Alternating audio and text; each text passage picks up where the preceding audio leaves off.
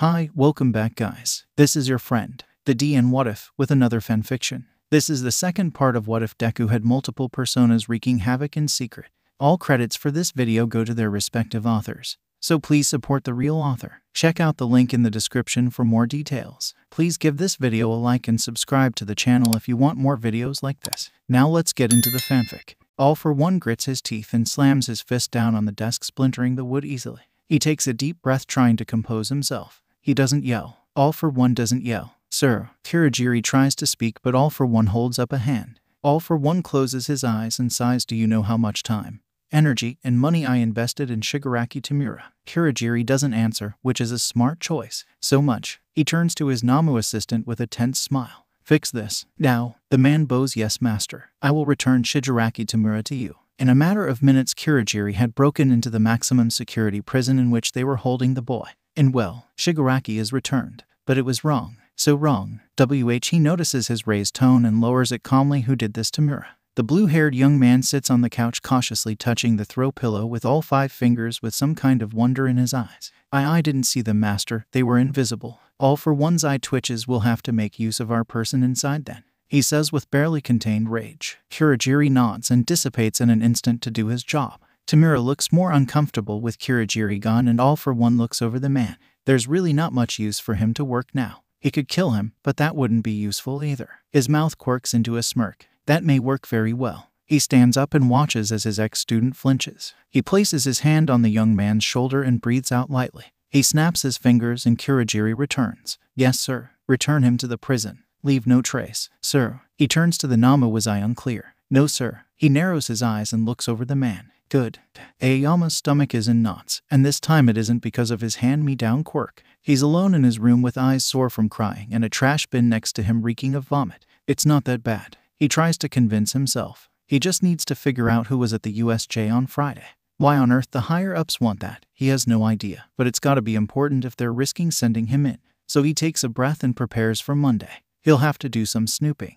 Izuku sits next to a racer's bed. The room is stuffy and white, and the chair he's sitting on is very uncomfortable. But he won't leave. He listens as the man breathes in and out, aided by a bunch of tubes and machinery. He sighs and pulls out his notebook. I've heard that people in comas sometimes hear what's going on outside. There's no response. Izuku's heart constricts and he feels silly for hoping that the man would awaken after a single sentence. So I'm going to read you a page of my journal. One day at the Evergreen you asked me what I write in here, so I guess now you'll find out. Lucky you, huh? He tries to sound optimistic just in case a racer can actually hear him. He opens to the first page and smiles with nostalgia. Oh, this was written just after I met you. He takes a breath and begins reading. A pro hero came by today. His name is Eraserhead and he's underground, so no one knows too much about him. But today I found something out. He drinks black coffee. Tenya told me that it's not an odd trait and that it's not worth writing down, but who cares? I think it's cool. I think his quirk works based on eye contact, because he's always within view of villains when he takes them down. He basically fights quirkless. It's so incredible. I wonder if Kaken knows that there's a hero like Eraserhead.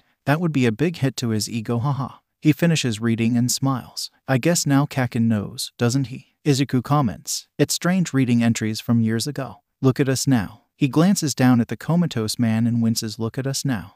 About an hour later, Shinso Hitoshi comes by. It's a surprise for sure, but a welcome one. Izuku looks up and smiles at the boy. Well, if it isn't my partner in crime. Shinso sits on the infirmary chair next to Izuku. Your partner in crime got detention over your favor. Izuku grins. Figures. Nedzu doesn't like to be outsmarted after all. Shinso looks at the unconscious man. Does this teacher being injured have anything to do with your favor? He asks with guilt lacing his tone. Izuku's smile falls. It's what the favor was trying to prevent. He tucks a strand of hair behind his ear casually. It didn't work as well as I'd wanted. Obviously. Shinso hums. Well, I don't know what on earth happened to you after I saw you last, but it's clear it wasn't good. The purple-haired teen scans the small freckled boy. What's that supposed to mean? Izuku asks, affronted. Shinso smirks. It means you look like shit, vent boy. How long has it been since you've slept? I'll have you know I was unconscious for hours, he says defensively. Shinso shakes his head with a chuckle. That's not the same as sleeping. The boy offers him a hand to stand up, which Izuku takes gratefully. Izuku smiles at his new friend. Fair. Say, wanna meet the cats? If you have time, I mean. Shinso smiles in return. I'd like that. The two of them walk into the cafe where there's the usual hubbub of customers and Izuku's employees. Izuku spots Hades hiding under a couch and points him out to Shinso. There's the moody fucker, he says as he watches Shino's eyes go wide. Oh my god. He pets the dark cat, and to Izuku's surprise the cat doesn't immediately go to scratch the boy. Instead he kinda just accepts the human's affection reluctantly. Huh, he likes you, that's pretty rare. Izuku leans against the wall as he watches the boy play with the cat. Toga, who'd been bringing table for their lattes, walked over to the boys. No way, Hades won't even let me touch him, much less play with him. She pouts. Izuku smiles. Seems like Aizawa and Shinso have the magic touch. Toga laughs as she holds out her hand for the lavender hair boy to shake. Hi, I work at Evergreen. Do you like blood? To his credit, Shinso answers her question. I like the blood that keeps me alive. Himiko grins. That's good enough for me. Izuku introduces the two to each other. Toga, Himiko, meet Shinso Hitoshi. Shinso, meet Toga. Toga jumps with excitement. Wonderful. Are you a new employee? Shinso shakes his head as Izuku shrugs. The two look at each other and Izuku breaks the awkward silence. We always need new employees, and he scans the boy top to bottom. Something tells me you're not unfamiliar with obscene amounts of caffeine. Shinso laughs. You'd be right. And you know what? I've been needing an after-school job. He glances around the cafe. And you can't get much better than cats and coffee. Izuku pumps his with glee. Fuck yeah. He runs to the back as he grabs an apron and runs back to the pair. He places the apron around Shinso's neck and grins before turning to the customers, who, for the most part, are accustomed to Izuku's weird habits. We've got a new employee. He shouts out far too loudly. The regulars cheer, and there are a few cameras recording. No doubt this will be viral in a matter of hours. Izuku uncaps a Sharpie and writes Shinso Hitoshi on his apron, and beneath it in silly lettering the cat man. Toga, who has her own nickname on her apron, high-fives the boy as she leads him to the back to introduce him to the other employees. Izuku grins. Slowly but surely this place is starting to feel like home again. He feels the old tattered photograph in his pocket and pulls it out. He looks at his mom's smiling face, forever frozen in time. He sighs as he pockets the picture once more. Hey Zu, get your ass over here. Himi calls from the back and Izuku smiles. Coming. Shinso is overwhelmed. This whole entire day has been a shitstorm and he doesn't quite know how he got here. And by here he means in the vents of the Evergreen Cafe. The Blood Girl, Toga, called it a rite of passage for new employees, while a scarred man with the nickname Burnt Toast called it bullshit. But either way, here he is with a new job he got while meeting new people. I don't know how to get out of here. He yells, panic seeping into his voice. Hiroraka, a girl he recognizes from UA, shouts words of encouragement, while the scarred man just laughs. Screw you, he shouts back. Ew, the new kid has a backbone. He can basically hear the smirk in the man's voice. Izuku unscrews the vent and pokes his head in and smiles. Shinso sighs. You know, I preferred things how they were 12 hours ago, when you were in the vents and I was in peace on the ground. He snarks to the boy, who just grins wider. I was throwing rocks in your food. There was no peace. He offers a hand to help Shinso out, which he takes. Shinso lands on the ground with a sigh of relief. Floor, my old friend, how I've missed you, he exclaims dramatically. Izuku giggles. So, who wants to teach the fresh meat the wonderful art of customer service? Early, very early, in the morning, maybe 3 or 4 a.m., after the cafe closed and Toga went to bed, Izuku snuck out. For the first time in years he went out without his suit or his mask. He leapt from rooftop to rooftop wearing his street clothes and his classic red shoes as well as his backpack. He looked over his shoulder, grateful to see nobody around as he snuck into UA. The gate let him through thanks to Netsu, and he entered the dark building quietly. It was weird to be here at night after weeks of coming here while kids stormed the halls. His footsteps seemed too loud in contrast to the quiet night. All the lights were off until he reached the recovery girl's office. The light escaped from underneath the door and Izuku pushed it open hesitantly. Luckily for him, recovery girl was nowhere to be found, so he sneaks into the stuffy room he was in hours ago. He sees Aizawa still unconscious and he sighs. He sits in the chair, and sits, for hours. Shouta Aizawa wakes from his coma at 5:23 in the morning. The first thing he sees is light. Bright, obnoxious light. He looks around his surroundings to find, to his shock, one Izuku Midoriya fast asleep on a chair a few feet from his bed. His head is aching like a motherfucker, so he stands to ask where recovery girl is. He leans up to try and drags himself out of his hospital bed. But that exact second is when Izuku wakes up. He mutters some nonsense as he rubs his eyes with exhaustion. The moment he notices the man, he brightens instantly. Mr. Aizawa, he exclaims. Aizawa winces at his volume. Hey kid. Izuku's voice drops to a whisper. Oh sorry. You probably have a headache, don't you? Aizawa nods. Oh well, I'm so glad you're awake. Oh, it's Saturday morning by the way. The boy glances down at his watch. It's 5:30. What happened? He asks hazily. And why are you here? It's not a school day. I don't. His question fades away as he looks to the boy in confusion. Izuku hums. Makes sense, you don't remember much. Your head got pretty hurt. He scratches the back of his neck anxiously. I don't think I'm a reliable narrator though. You'll have to ask someone else. Izuku stands up and walks swiftly out the door. Glad you're up, Eraser, he shouts as he runs down the hallway, leaving Aizawa alone in his hospital room. That brat just avoided all of my questions. Aizawa was tired. The last thing he remembered before everything became blurry was stepping into the USJ.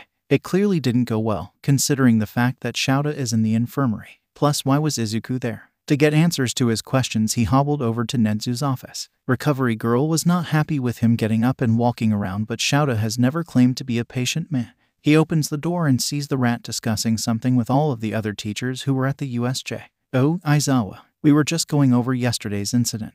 Aizawa looks at his friend Nimuri. She's biting her nails anxiously. Oh, this is one of those talks. He listens and listens as Nedzu tells an obviously heavily edited version of events. His stomach tightened the moment Izuku's name was brought up, and it only got worse from there. But how did he get that information? Aizawa asks Nedzu. He is a skilled hacker, he could've. Bullshit. You're hiding something, Nedzu. Something is wrong. This is my kid we're talking about. He Shouta grimaces as his injury flares up harshly. He takes a deep breath before continuing. You need to tell me, he says threateningly, hoping that the rat will budge and give him something. Anything. But Nedzu stays composed. If there was relevant information, I would have shared it. Anything you don't know for a reason. Shouta grits his teeth before standing up. Fine, I guess I'll just find it out myself. He walks to the door and slams it in his boss's face. Monday morning in Class 1A, there were tons of theories as to why Aizawa was late. Mina betted that he had gotten a woman knocked up and that now he was meeting his baby that was born out of wedlock. She thinks that he has fallen in love with this mystery woman and that he will never return to UA again. Zero thinks that he got absolutely wasted over the weekend and that he's at home vomiting over his toilet. Bakugo yells that the rest of them are all idiots and that he probably got injured doing hero work. He was right, of course, but nobody believed him. You're just not imaginative enough, Bikubro, Kirishima says before turning to Todoroki, who has been sketching in his notebook during the whole conversation. Why do you think Mr. Aizawa is late, Todoroki? Todoroki looks up seriously. Okay, I have my theory. He shows the class his notebook, which they all gather around. Everyone knows Mr. Aizawa can look like a caterpillar sometimes, right? The class nods as the dual-colored boy goes on.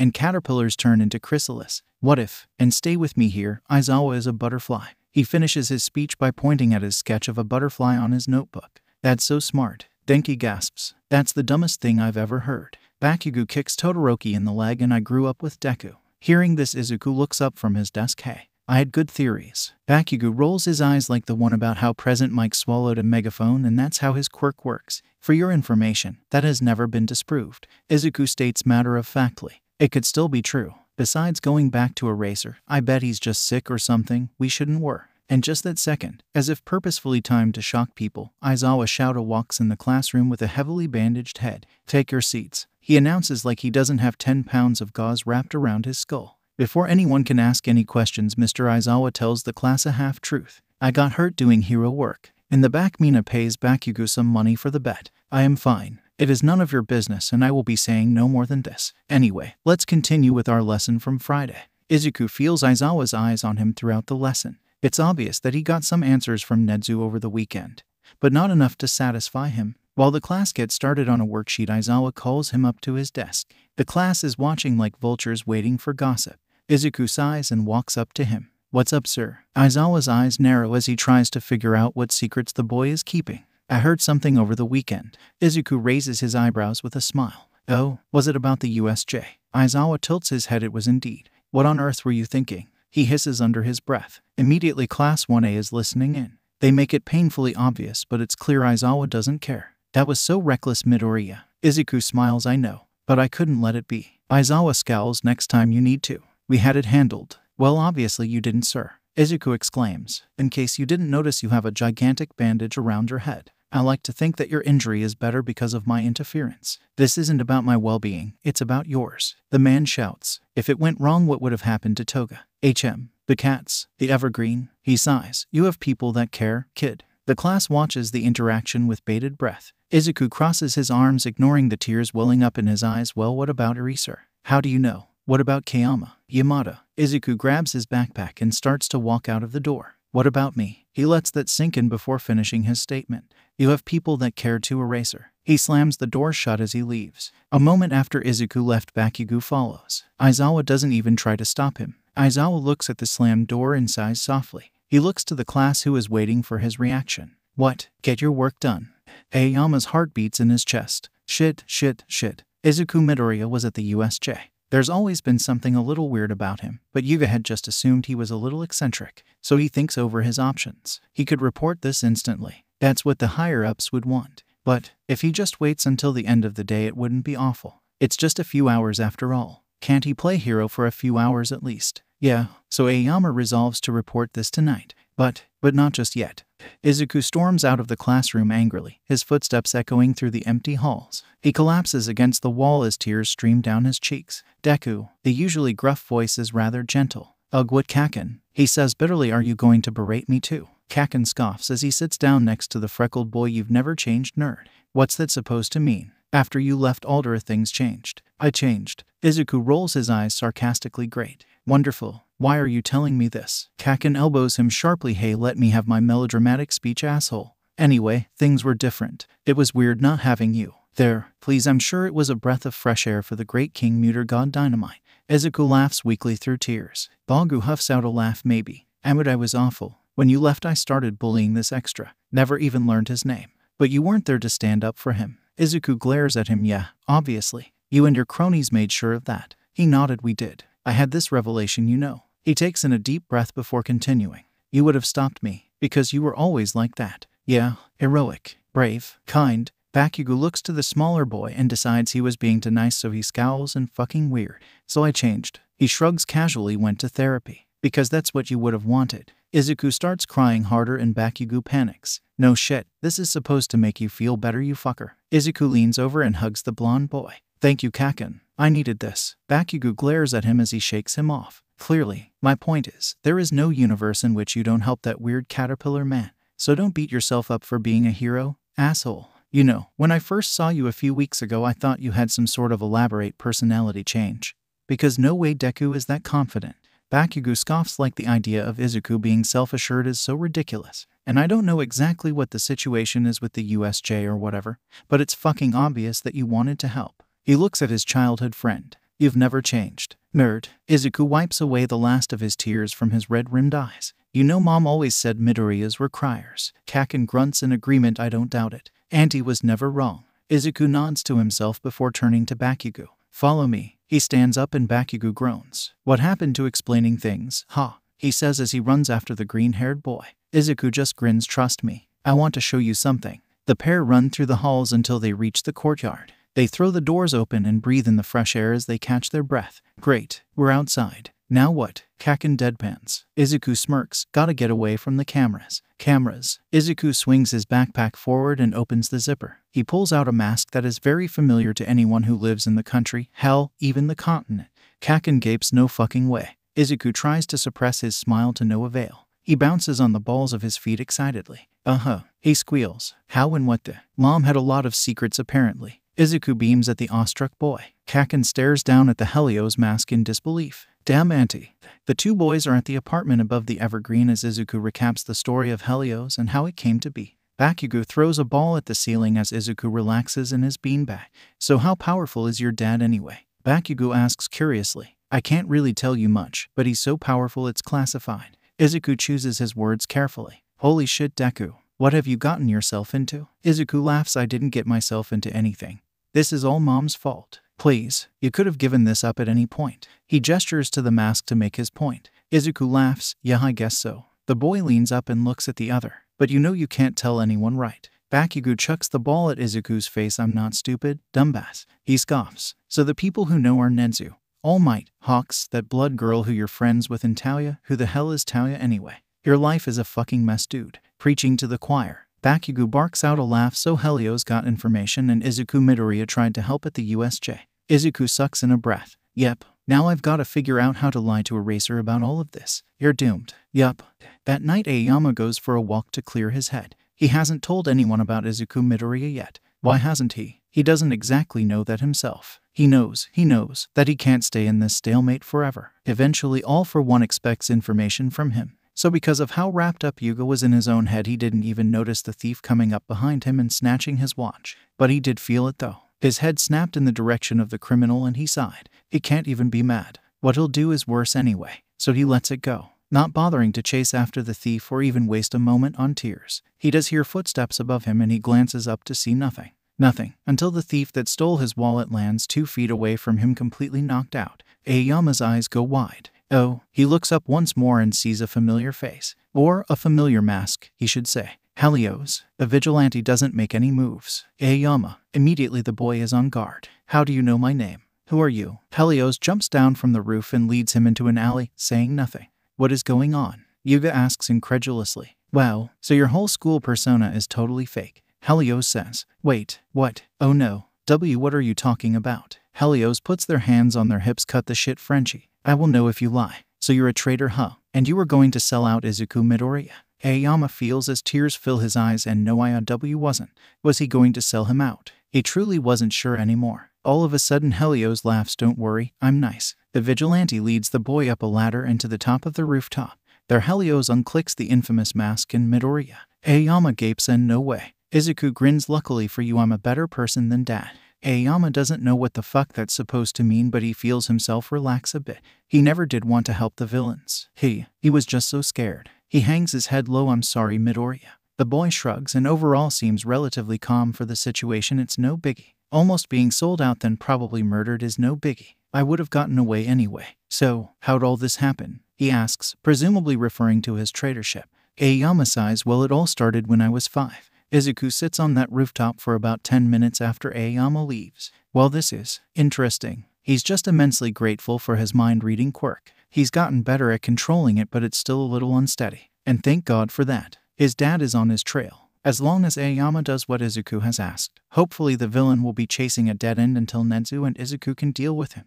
But Izuku is still on edge, so he deals with it the only way he knows how to, throwing himself into danger and hoping the adrenaline will make him feel better. So when he hears a scream, he runs to it immediately.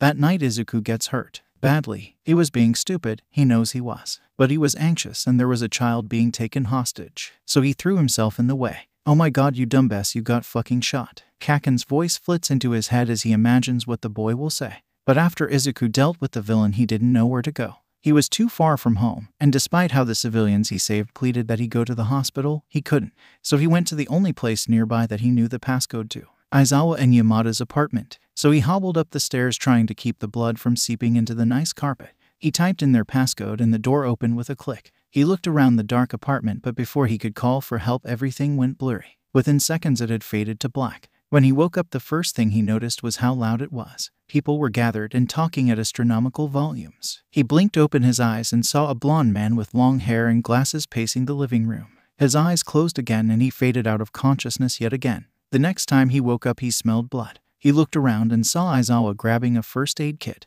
The third time he stayed awake. He was laying on a couch with a throw pillow beneath his head. He looked down and he saw that while his chest was bandaged, he still had on most of his suit. He tries to ignore the thought that they had probably seen all of his scars from various fights and beatdowns. He looked around and saw Aizawa sitting at his counter looking nervous. Geez, who died? Izuku asks and the man whirls around. You, well, nearly. The hero exclaims. Aizawa's bandages are off now, which makes Izuku happy. Recovery girl must have worked her magic. Izuku shrugs. 'Twas merely a flesh wound. Aizawa glowers at the boy. You got fucking shot, problem child. Izuku decides he better change the topic. Anyway, you didn't take the opportunity to finally find out who the elusive Helios is. Were you scared, Eraser? He grins from beneath his mask. Aizawa rolls his eyes. I don't give a damn about catching you, you know that. Anyway, you really scared the crap out of me. And Aizawa stops himself before he can say any more, but Izuku just smiles. You and your husband, he says tauntingly. Yamada Hazashi, also known as. He drags out his words for as long as he possibly can present Mike. He says with glee. Of course you know, why wouldn't you? Aizawa says, rubbing his temple like he's getting a headache. Your information is painfully easy to find, Aizawa. He explains, like for example, I even know your address and the code to get in. That's not good, man. At that moment present, Mike walked in with arms full of groceries. Oh, the listener is up. He puts the bags on the counter as he walks over to him. How are you, kiddo? Izuku falters. Hi. How does one interact with someone they're friends with whilst not revealing their alternative identity? I'm sorry for bleeding on your couch. Yamada seems a little taken aback by this, but he shrugs it off rather easily. That's perfectly all right. I'm just glad you're okay now. Izuku smiles. He's always liked Yamada.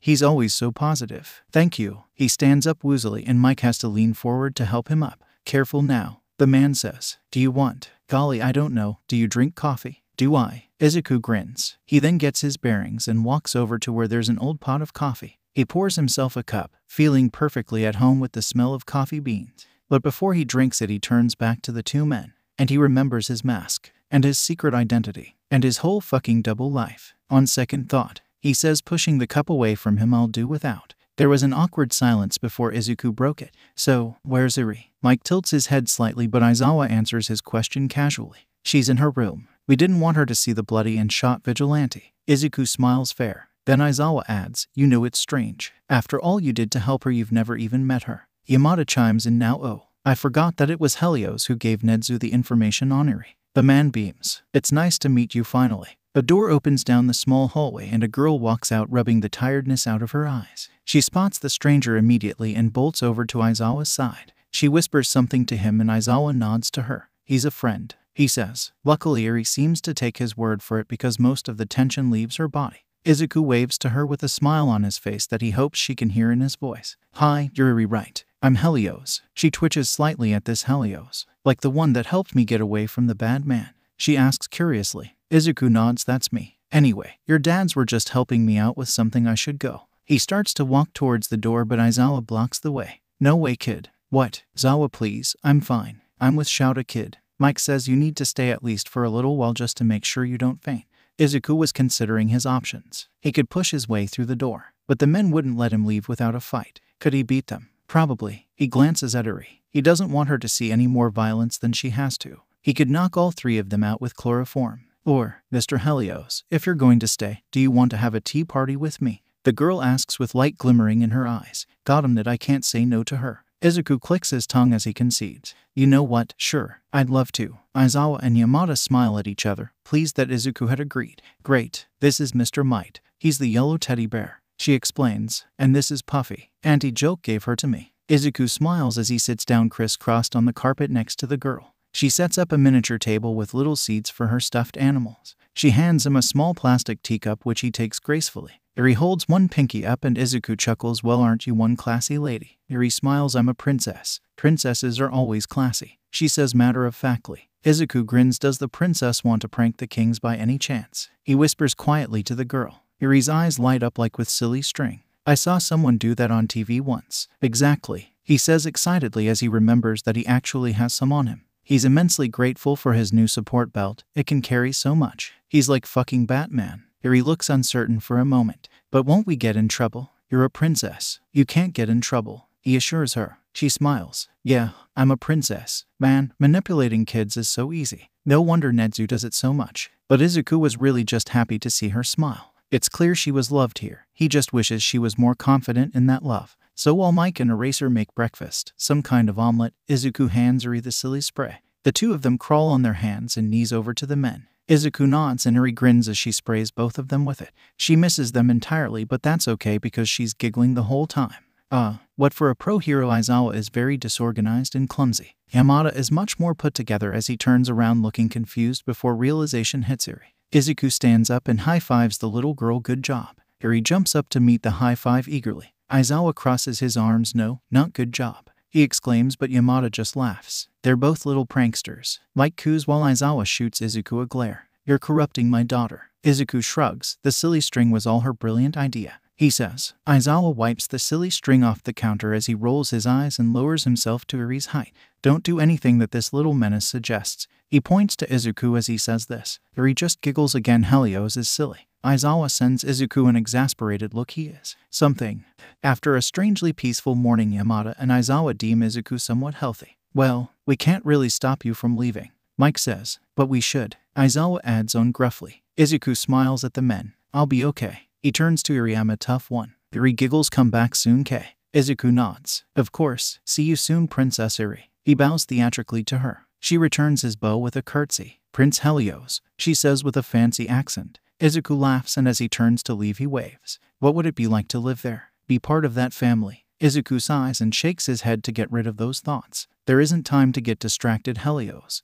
When Izuku left the Aizawa Yamada residence on Tuesday morning, Shouta went immediately to his computer. Something was off here. There was a puzzle piece missing and he was going to find it. Shouta noticed the feeling yesterday when Izuku Midoriya asked about Eri while they were arguing. No ordinary teen should know about that. It's highly classified. He clicks on a picture of the boy. Quirk, N.A. But that doesn't make sense. Izuku has clearly used his quirk so many times in class. He recalls the shock on Bakugo's face when the boy had used his quirk. The two of them are either childhood friends or enemies, so why did Bakugo not seem familiar with Izuku's quirk? He clicks onto the boy's parents. Inko Midoriya. And no father listed. I've never had a dad. Helios had told him that one late night. No. Aizawa slams his laptop shut as his heart constricts. After Eraser had found him with that man's dead body, he couldn't find Izuku or Helios for a week straight. Not many vigilantes are expert bakers in their free time. They know me. Like Aizawa shouted me. I don't know how and I don't know for how long, but my identity has been compromised.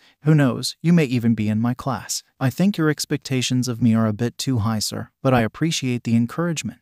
Well, you can't keep acting like a reckless teenager. How do you know I'm not a teenager? What were you so focused on? Oh, you know, plotting murder. What can I get for you? How do you know I'm lying? What if I'm a criminal? Why aren't you a hero? He had asked Helios. They had responded vaguely. It's not time. So, how are the UA plans coming along? He had asked Midoriya. Really good, actually. Izuku Midoriya had known when and where to be the day of the USJ attack. He shouldn't have known that. The evidence piles up quickly. So many things flew under the radar when it came to Izuku Midoriya. Nobody really questions his weird behaviors or strange personality because that's just who he is. Just how much did Aizawa miss while he was distracted? Helios. He was so scarred when he came in last night. While Yamada and him were tending to his gunshot wound, it was hard to ignore all the other scars he had littered across his chest. Just what happened to Izuku Midoriya? Who cares how smart I am? I got offered a drink, and I took it. I wanted to feel better and I did. Why is that a bad thing? Obviously, sir, you've never been an orphan at 11. Don't tell me what I know about a bad life. Inko Midoriya died 4 years ago. Izuku Midoriya would have been 11. Well, fuck. All for one glances over the files given to him by Kurogiri based on the information given by the Aoyama boy, and he knows instantly that he's being led astray. What kind of fool does the teenager think the 200-year-old is? He shakes his head with disappointment as he shreds the file. He looks over to Kurogiri. Keep me updated on everyone Aoyama hangs out with. And I mean everyone. There's a new influence in his life that we need to cut out. The Namu nods. Yes, master. All for one thinks over the Aoyamas. The boy was so pliable before. What happened that turned him against the league? He scowls. He's angry, but how wonderful it is that he can frown again. A new collection of quirks he had acquired had provided him with a face pretty much identical to his before the fight with All Might. He sighs as he goes through his next pile of files. He has work to do after all. Izuku returns to the Evergreen at 7. Himiko and Taoya have already started up the morning shift, and Izuku smiles at both of them. Hey, where were you? Taoya asks. Oh, were you worried? Izuku taunts and Taoya rolls his eyes out doing H business. He says casually. It's still a little weird to Izuku that so many people know he's Helios, but he's grateful he doesn't have to lie as much. Toga nods. How was it? It's their little routine now. Every morning she asks if he was hurt, and if he is, Himiko helps him out a lot. She's pretty skilled at everything medicinal since she's had a lot of practice. Izuku sucks in a breath. There was a gun involved. He says quietly. Toga, who had been cutting a loaf of bread, raises the knife at him threateningly. Zu. He grimaces. I may have gotten shot. She sighs. That's it, you're staying home today. What? I can't. You have to keep your blood in your body, Zu. Then give it to me. That's how it works. Izuku concedes. Fine.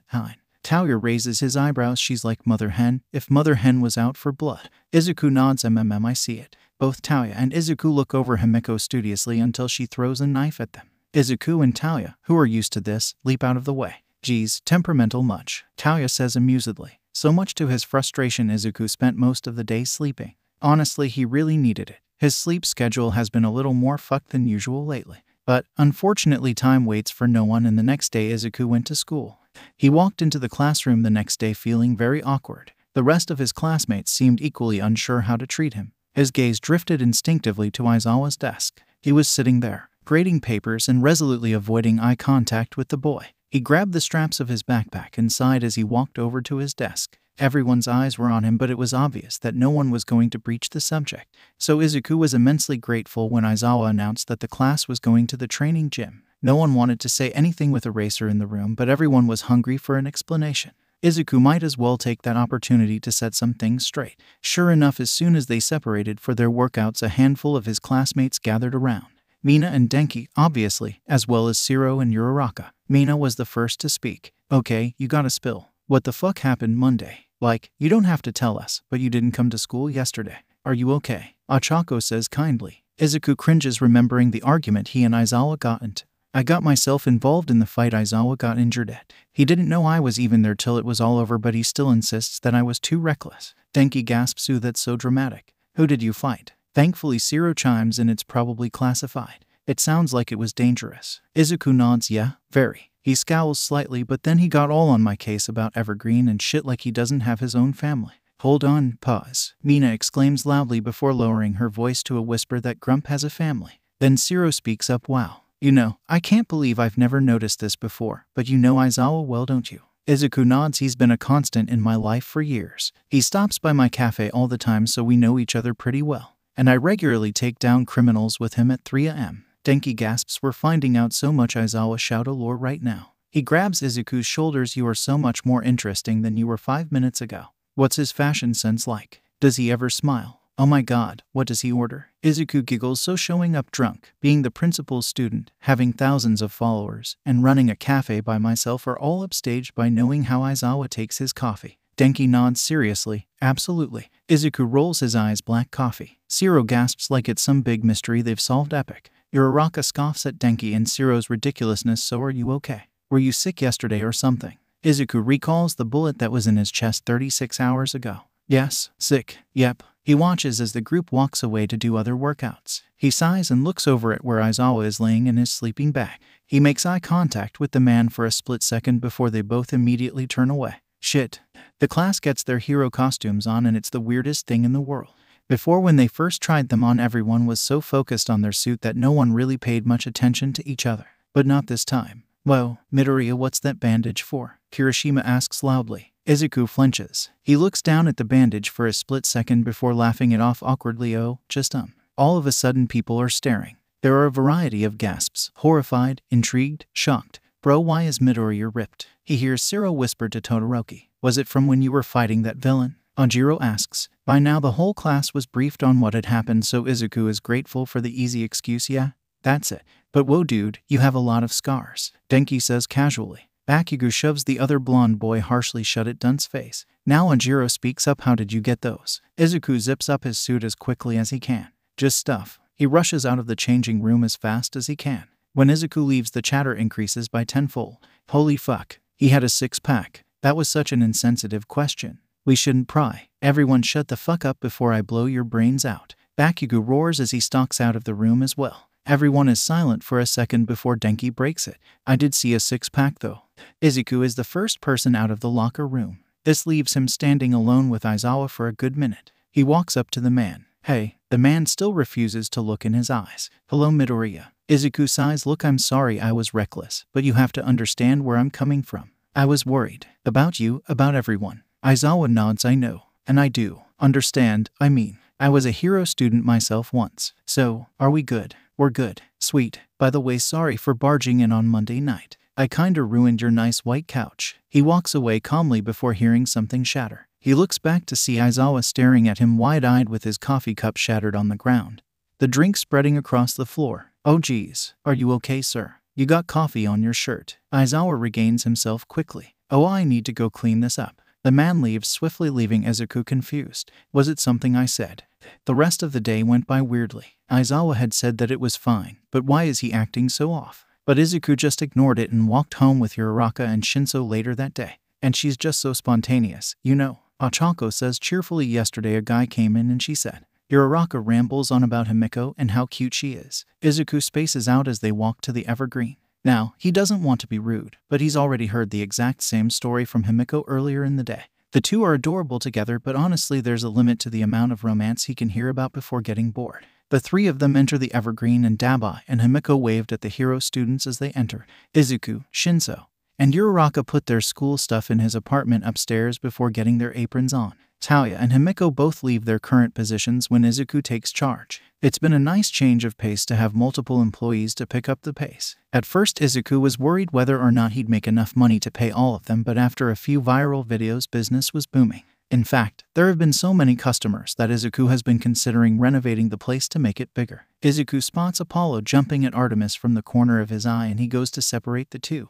"Bad kitty," he scolds the yellow cat. Tauya clicks his tongue. "That's what you get for naming them Artemis and Apollo," he says. Izuku rolls his eyes as he makes someone's coffee. Himiko is throwing her knives at the dartboard. It would be scary, but she's too good for it to feel dangerous. Tauya is serving table 1 and pointedly ignoring all the girls who are desperately flirting with him. Uraraka is manning the cash register with Shinso. She speaks to customers with a smile on her face. Everything seemed to fit into place nicely. He was friends with Kaken again. He had enough employees.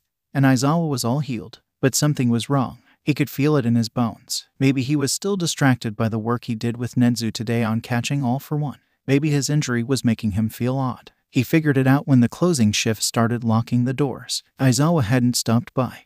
So that night, as Izuku got on his Helios suit and put on his mask, he went straight for their rooftop. Sure enough, there he was. Izuku sat next to him quietly. The man was staring at him and it felt strange, like he was looking through him. Oh, shit. All of a sudden Izuku remembers what he said a few hours prior. By the way, sorry for barging in on Monday night. I kinda ruined your nice white couch. Izuku turns to the man you know. Eraser looks a little stunned, but soon he sighs, I know. Izuku takes off his mask with a bitter smile. I guess I was hoping the voice changer would be enough to counter most suspicions. Despite knowing the truth, the man's breath still caught as he saw his student in the suit of the most reckless and powerful vigilante Japan has ever known. Good God, Izuku. Izuku sends him a smirk. You have to admit that I was pretty sneaky with it. Aizawa laughs in disbelief.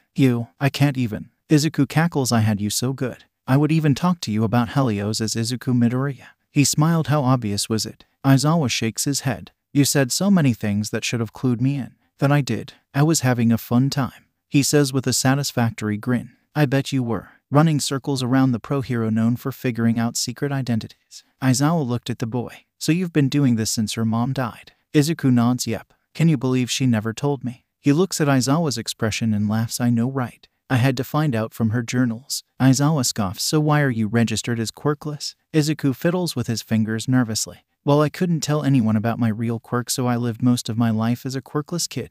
But why? What is your quirk? There's so much talk about it because nobody can pinpoint it. Izuku smirks. My quirk is something pretty special. He looks up at the stars as he explains, but it's sorta classified. It has something to do with what me and Nedzu are working on. Aizawa rubs his head. How many secrets do you have, kid? Lots. First of all, I have a second quirk. Let me tell you a story about two brothers. So that night passes with Izuku explaining every little thing he couldn't before. Every single joke he made that went by unnoticed. Every scheme he pulled. Every explanation for every decision. Everything that had gone unseen. It was a good night. Aizawa feels like his brain is exploding. So let me get this straight. You got a quirk that was passed down for centuries from All Might. Izuku nods. So Shouta continues. It's super strength that you're passing off as just being a late bloomer. And two of your employees are morally gray people that you met either after a stabbing or at a bar. By the way, how did you get into a bar? You're 15. Izuku smiles, but Helios isn't. Shouta groans. Right. So the people who know about this are who again? Nedzu, All Might, Toga, Tauya, Hawks, Aoyama, Kaken, and now you, I guess. Wow, Izuku frowns slightly. That's too many people. And you're anonymous on Twitter too. Do you even sleep? What can I say? I'm a creature of the night. Aizawa sighs. God, you're greeny too, right? The Vandal. Izuku grins. Oh yeah. I forgot about that. Aizawa smiles despite himself. You really just help people, don't you? What do you mean? As Midoriya Izuku, you feed hundreds of people a day. As Helios, you save lives. You do God knows what with Nedzu. As Anonymous, you create change. And as All Might's successor, who knows how many lives you will save. Hell, even using spray paint, you slander an awful man and regularly disrupt his life, which, I'm gonna be honest, is pretty damn helpful to my faith in humanity. Izuku feels his face get hot at the praise. Just doing my due diligence. Shouta shakes his head. This isn't due diligence, kid. This is being a hero. And an overworked one at that. Too much for a 15-year-old who should be having a normal life. How do you manage? Izuku's expression turns thoughtful. I guess I've just been doing it for so long that it's just how it is. Shouta ruffles the boy's hair gently. This shouldn't be how it is, problem child. You need rest. Sleep. Izuku smiles softly. As much as I'd like that, Zawa, I have to do this. Why? Shouta asks desperately. Why do you have to push yourself like this? Izuku stands up and looks down at the sitting man. Because I'm Helios. His mask clicks into place. It's what I do.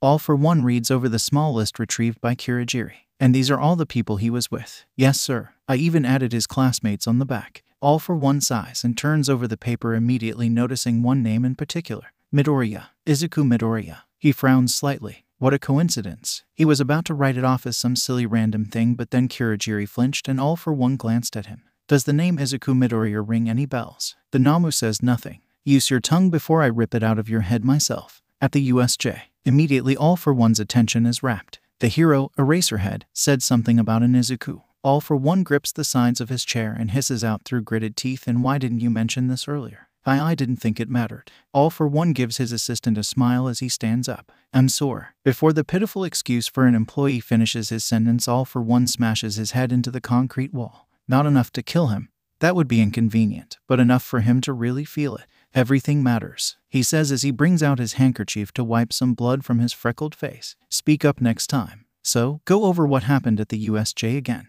Leave nothing out this time, okay? He smiles with phony benevolence and Kurogiri nods. Why, yes sir. All for One looks over the picture provided of the boy, Izuku Midoriya, at the USJ where Tamura's quirk was stolen. Green hair, like her. Freckles, like me. He breaks out in a grin as he starts laughing. Sir, Kurogiri looks rather concerned, but All for One doesn't care. He turns to the man with a manic smile on his face. A few centuries ago people had said his smile had reminded them of the sun. He wonders what it looks like now. I do believe I am a father, he says gleefully. The next day when Izuku wakes up, Aizawa's words bounce around his head. This is too much for a 15-year-old who should be having a normal life. It never really felt that way to him. He was always just doing what needed to be done. People needed to be saved, so he saved them. Customers needed to be fed, so he fed them. The HPSC needed to be taken down, so he took it down. Today he glanced at the work schedule. He had an after-school shift like he normally does. But what if he took time off? He has 4 other employees. It wouldn't be a stretch. It'd actually be easy. So he did. He turned to Toga and asked if she minded working another shift. She had just nodded and said sure thing. That's the shift with Ochako-sen, right? Awesome. He felt a smile creeping across his face. Yeah, now he had some free time after school. He grabbed his backpack and ran out the door. He glanced down at his watch. He was early. He supposes he did go in a little earlier the other night. So he stopped running and started simply walking. He strolled past the gates and walked into the school. He walked into Nedzu's office and asked, Say, can you help me with something? Izuku felt good. He slept for 7 hours last night, and he and Nedzu had covered some serious ground with the Endeavor case. He had just assumed that the principal wouldn't have time to help him out. But to his surprise, the rat was excited to work on it. By 1 p.m. they had constructed a nearly impenetrable case against Endeavor. Then he went to the cafeteria and ate with his friends. Lunch Rush handed out food to all the students, and Izuku was surprised at how good it was. He chatted happily with Tenya, Ochako, Tsuyu, and Shoto. He even stopped by Kaken's table and said hello to him. He got a little singed in the process, but he didn't care. He was having a good day. He managed to get through today's hero lessons without being sent to Recovery Girl, and Aizawa was finally normal again after tiptoeing around him. That day as he was walking back to the Evergreen, he asked Ochako and Shinso a question. How busy would you say your days are? Uraraka hums thoughtfully. Let's see. I get up around 7:30 and get ready. Then I go to school. Then work for a few hours before going home. I do my homework. Sometimes I paint. Then I go to bed at 11. Why do you ask? Izuku shakes his head, just wondering. Then Shinso responds. I get up at like 8, go to school, then work. I do some training, then go to bed at like. He winces when thinking about his sleep schedule, like 3 or 4. Uraraka gasps. That's not nearly enough sleep, Shinso. Well, what about you, Midoriya? Get up at 5. Set up the cafe. Open at 6. Work. School. Work. Bed at 11. Up at midnight to be Helios until like 3 or 4 a.m. Fuck. Then he realizes neither of them knows he's Helios. Up pretty much the same as Uraraka. You know, up at 5 for the cafe and bed at 9 or 10. The 3 of them walk in peace for the rest of the stroll while Izuku is considering his life choices. I know my schedule is a lot, but is it really that bad? That night he decides to not go out as Helios. He's nervous, of course. What if something goes wrong? But he's going to do this. So he drifts into sleep early and fades into dreams quicker than he ever has in the past. Oh, is he finally here? It took him long enough. Shush, go easy on him. What do you mean? He should have made it here long ago. Oh, shut up, third. You know that this is unorthodox. That's one way to put it. He's coming around. Oh, leave him alone, fifth. Izuku opens his eyes and sees 7 people and 1 Miss Man. He looks around and recognizes most of them. Oh my god, you're the holders. He gasps as he realizes who they are. He's quick. That's right. A woman with inkai black hair kneels down next to where Izuku is laying on the groundish space. How? What is happening? He asks. A man with pink hair shrugs. We're pretty sure you're here because of your dad. Wah. The woman next to Izuku speaks again. But we're not entirely sure. Honestly, you showing up was just a good guess on Third's part. Third smirks. It was more than a guess. I called it. Izuku looks around in confusion. You know about my dad? Of course, we know everything that has ever happened to you. Izuku shudders, but then the pink-haired man jumps in. Not everything. Just everything since you got one for all. That's a bit better, Izuku supposes. So you guys are just watching me, pretty much. What else are we supposed to do? We're dead. Your life is free entertainment for us. Fourth brings the blankets, I bring the popcorn. Fifth says, hey, now a man with long white hair starts talking for the first time. Leave my nephew alone, guys. He turns to Izuku. Sorry about them. Oh, you're first. He pauses for a second. My uncle first smiles. That's me. Now since you're here we might as well fill you in on some things about all for one and one for all. Izuku smiles. That'd be really great actually. So when Izuku wakes up to his 5 a.m. alarm he has a lot more information about his dad than he ever thought possible.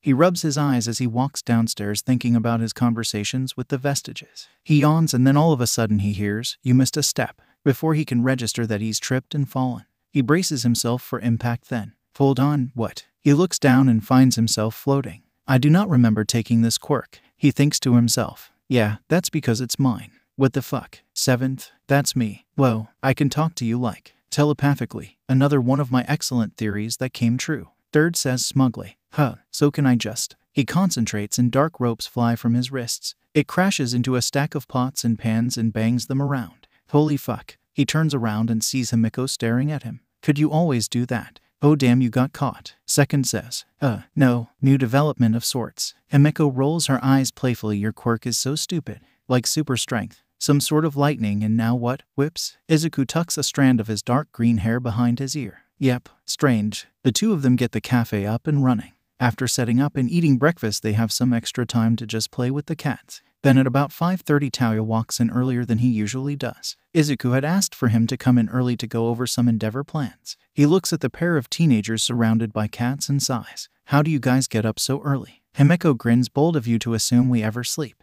Izuku snorts mood. Taoya leans down to sit next to the pair. He winces as his bones crack and Izuku and Himiko giggle. Oh fuck you guys and your stupid young bones. Izuku laughs. Okay old man. So do you want to get started with this? Taoya sighs. Not really. But I guess we should. Izuku picks up Aphrodite. Pretends she's your shit stain of a father. Himiko protests. No. Diet is too nice to be Endeavor. She grabs Aries. Use him. Izuku nods. Good point. Good point. The red cat hisses at being picked up like a plaything but stays pretty well behaved otherwise. This is Endeavor. You're on the stand. Himiko picks up Hashio and this is the attorney. She says excitedly. Taoya raises his eyebrows at the dramatics but doesn't fight it.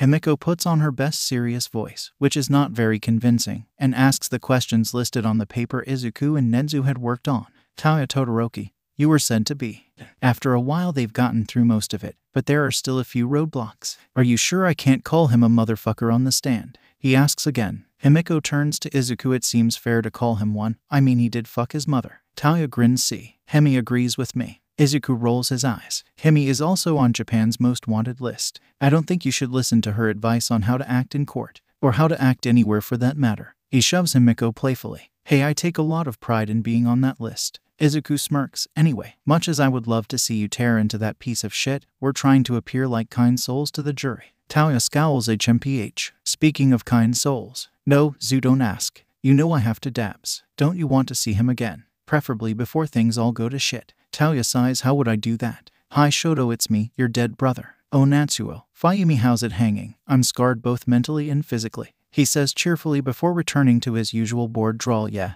that's not a nice family reunion. Izuku sighs. But if he asks about you, can I tell him? Taoya rolls his eyes. You act like he's just going to think, huh? Is my friend's coworker my dead brother who died years ago? That's not going to happen. Later that day, Izuku, Shinso, Ochako, Asui, Tenya, and Shoto all went to the Evergreen. Izuku, Shinso, and Ochako worked there of course, and Tenya is a regular, so it was mostly Asui and Shoto who were interested in what the famous cafe was all about. Taoya was working at the cash register when the UA students came in and he paled immediately but remained relatively well composed. Your friend Zu. He raised an eyebrow giving Izuku a look. Izuku shrugged with a smile. Yep. What do you guys want to order? After the others have decided on what they want, Shoto looks over the menu and then asks Taoya, do you have cold soba? We're a coffee shop. He responds. Shoto tilts his head in confusion. So do you have cold soba? Taoya's nonchalant expression falters and he sighs. Fine. But soba isn't on the menu. Seventh asks curiously. Nope. Izuku smiles to himself. It's most certainly not. Shoto gives his brother his father's credit card and Taoya smirks. Did you steal your old man's card? When asked this, normal people would usually deny it or laugh it off as a joke. But Shoto is not necessarily a normal person. Yes, I did. In the back, Tenya squawks Todoroki. Talia grins sweet. Keep it up, kid. He hands the card back to him and goes to the back to get the orders ready. As the group finds a booth to sit at, Izuku decides he better help out Talia find the cold soba he promised his brother. He walks into the back and sees Talia opening every single cupboard possible. He notices Izuku and asks frantically, "Do we have soba?" Izuku laughs and opens up a cabinet and pulls out the missing ingredients. "So, your brother." Talia scowls at the teen. Why is he here, Zu? Shoto doesn't just go to things like this on his own. Other people bring him. Izuku crosses his arms. Well, how do you know that? You haven't seen him for what, 10 years? He could have changed. Talia shakes his head. No one can change. Not in that house. Izuku leaps up and sits on a counter watching as Talia prepares his brother's dish. You have an opportunity to help him. He's sitting 40 feet away from you. You can tell him. Drop it, Izuku. He turns to the boy seriously. Izuku sighs. Okay, it's dropped. He hops down from the counter and walks back to the booth with his friends. That night he goes out as Helios for the first time since telling Aizawa. It was weird. He groans and turns around. Stop following me, dude. Aizawa pops out from the shadows and crosses his arms. I will not leave you alone to fend for yourself. It's dangerous at night. I know you can't see it, but I'm giving you an angry look under the mask. He shouts to the man, I've been doing this for years. You need to trust me. Aizawa walks next to him as they patrol the dark streets. It's different now. Izuku frowns. Why? It's not like I've changed in the past few days. I'm still Helios. You're still a racer. He nudges the man. So lighten up. He watches as the man's eye twitches, clearly torn. Fine, but you will be very careful. Do you hear me, Izuku? Careful? Oh, he's like your dad. Fort says. Shut up. Izuku thinks embarrassedly. Whatever you say, old man. Say, do you want to help me prank Endeavor? The man raises an eyebrow. And why would I want to do that? That's not a no. Cause you hate him. He says it like it's a ridiculous question. I'll tell you some weird shit I've learned about him if you help me. I know you're curious about his dirty little secrets. I most certainly am not. The man denies fervently. Izuku waves his hand dismissively. Sure. But if I told you I knew what he keeps tucked underneath his mattress, you wouldn't be even a little interested. There's a spark of intrigue in the man's eyes and Izuku grins. Come on, I know you want to help me. Aizawa studies the boy. What kind of prank are we talking about? Izuku grins. Water gun robots. Aizawa starts walking away right then and there. I don't even know why I trusted you. He races after the man. Come on. You just don't see the vision yet. Imagine NG Todoroki surrounded by 50 feet fireproof robots spraying him down head to toe. He smiles at the man. You can't tell me that's not worth getting a little toasted over. Aizawa stops walking and turns back to the boy. I can't believe I'm going to agree to this. He sighs. Izuku giggles as he jumps excitedly. But you're going to. He pumps his fist happily. I can finally tell Yamada that I've finally corrupted the morally upstanding Aizawa shouted. The man rolls his eyes. So, where are we going to get fireproof robots? Huh. In the shadows of the alley there's a petty thief with a quirk that vanishes her presence entirely. She watches as the two continue walking and pulls out her phone to send the recording to her contractor. Greater than tonight's information. Lesser than thank you. I sent you the money. Greater than have a good night, boss. All for one listens to the recording like he does whenever someone catches his attention. He didn't really expect much from it, but sometimes the recordings pleased him. He turns to Kurogiri. Izuku, my son, a hero student and a vigilante. The man smiles, planning pranks and wreaking havoc. It's nature versus nurture, he supposes. Or, more accurately, me versus Inko. He stands up and grabs his coat from the rack. I do wonder what proves to be more influential. Where are you going? Kurogiri asks. To meet my son, of course. He grins. Where else?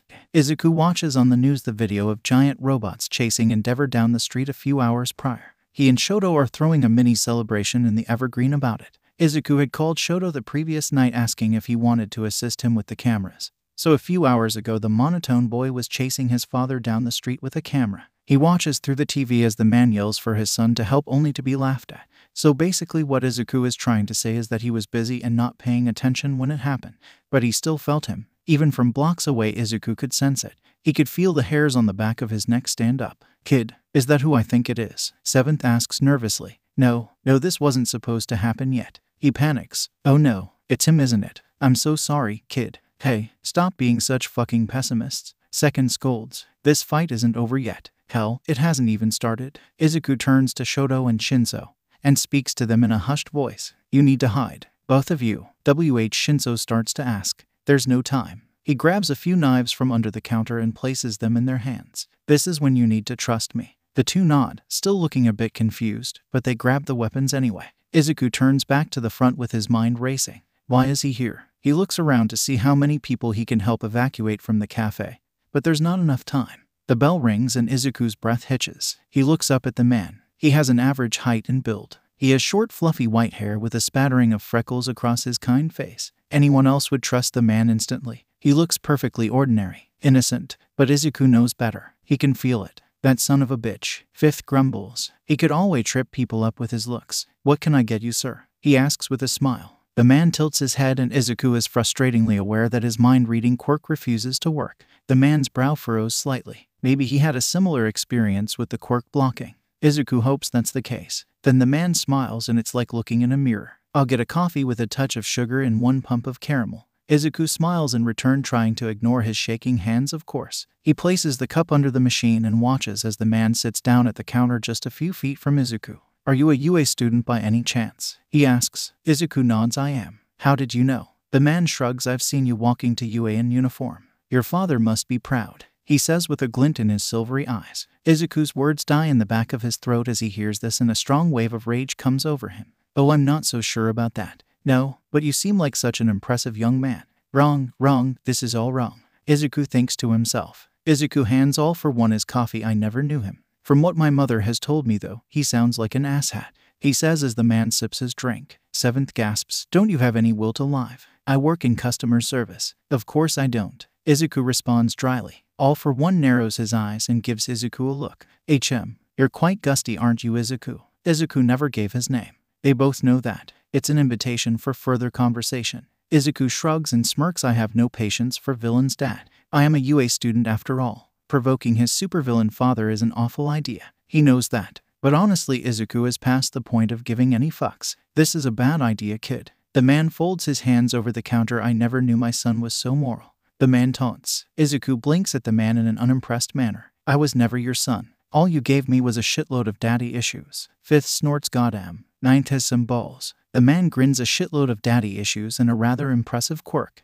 I'd wager you're more like me than you give yourself credit for. You gave me a bothersome quirk. Izuku corrects. I would have been better off without it.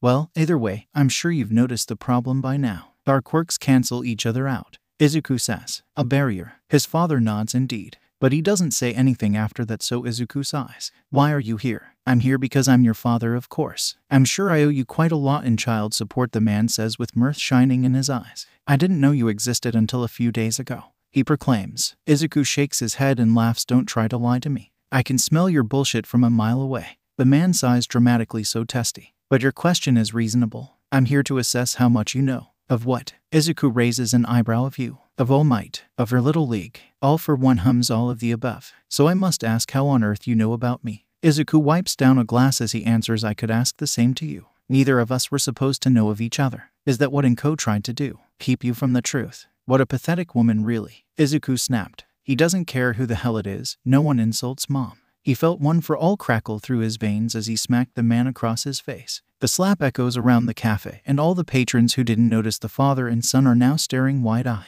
Everyone is silent. All for One's cheek hurts like a motherfucker and he smirks at the boy. You pack quite a punch, kid, considering the circumstances with our quirks.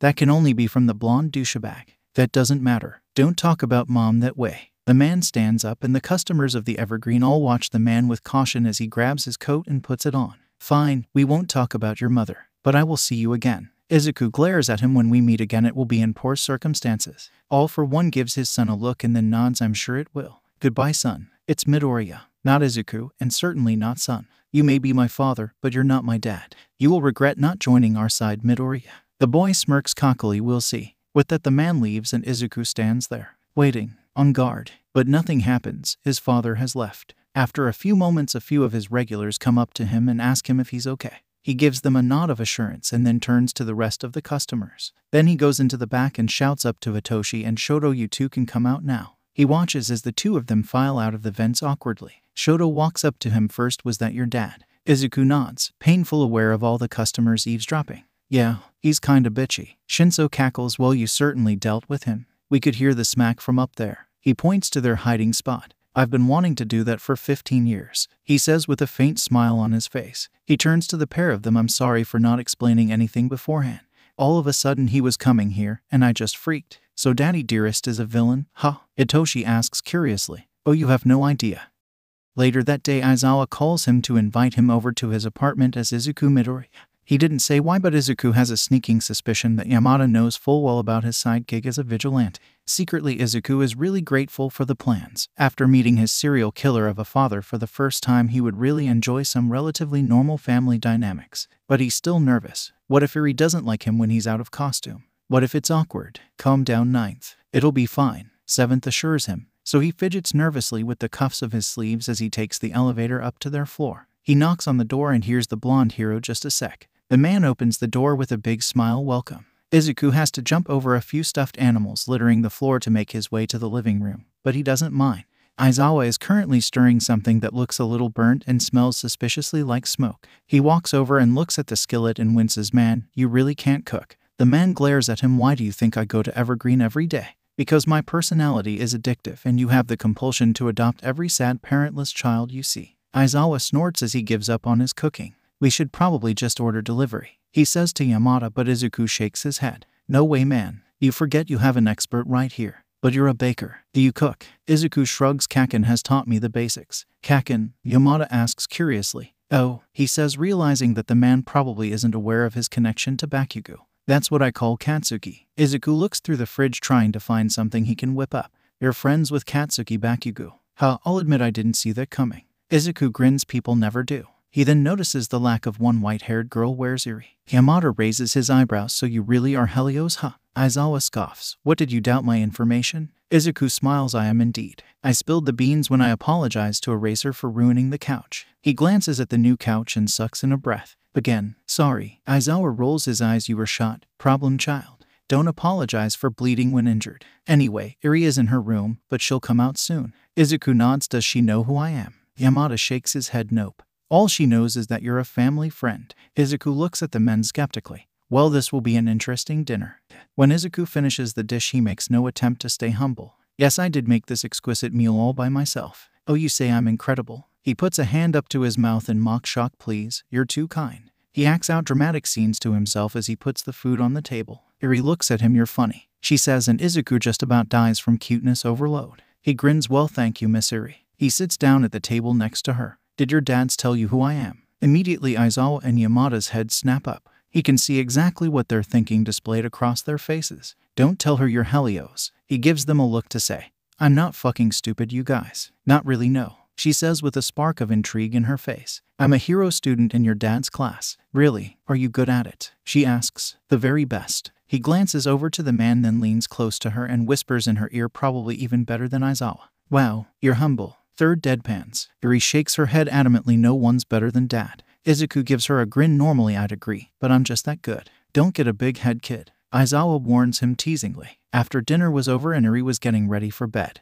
Izuku was talking with the men who were doing the dishes. He was having a perfectly nice time, but then he remembers he should probably update Aizawa on what happened a few hours prior. Oh, I need to tell you something. Aizawa tenses, his mind immediately going to the worst possible scenario. What happened? He asks urgently. Izuku swallows harshly. My father stopped by. But Aizawa's face perfectly embodies a loading screen, and if Izuku was in a better mood he would laugh. But I thought you were an orphan. Yamada goes wide-eyed with shock at his husband's blunt question, but Izuku doesn't mind. Oh, I am. He's not my dad, just my father, he says. He's the project Nedzu and I have been working on. Aizawa narrows his eyes. Explain. Izuku waves his hand around absent-mindedly. It was the condition of me entering UA. He helps me track down and capture my father, and I agree to be his student. Aizawa rubs his face with his hands. Good God. He looks up at the teenager and asks, so he's a villain? Izuku laughs. That's an understatement. He's more like the villain. Have you ever heard of the King of the Underground? He asks causally. The fork Aizawa was cleaning drops to the ground, clattering on the tile floor. All for one. Oh my God.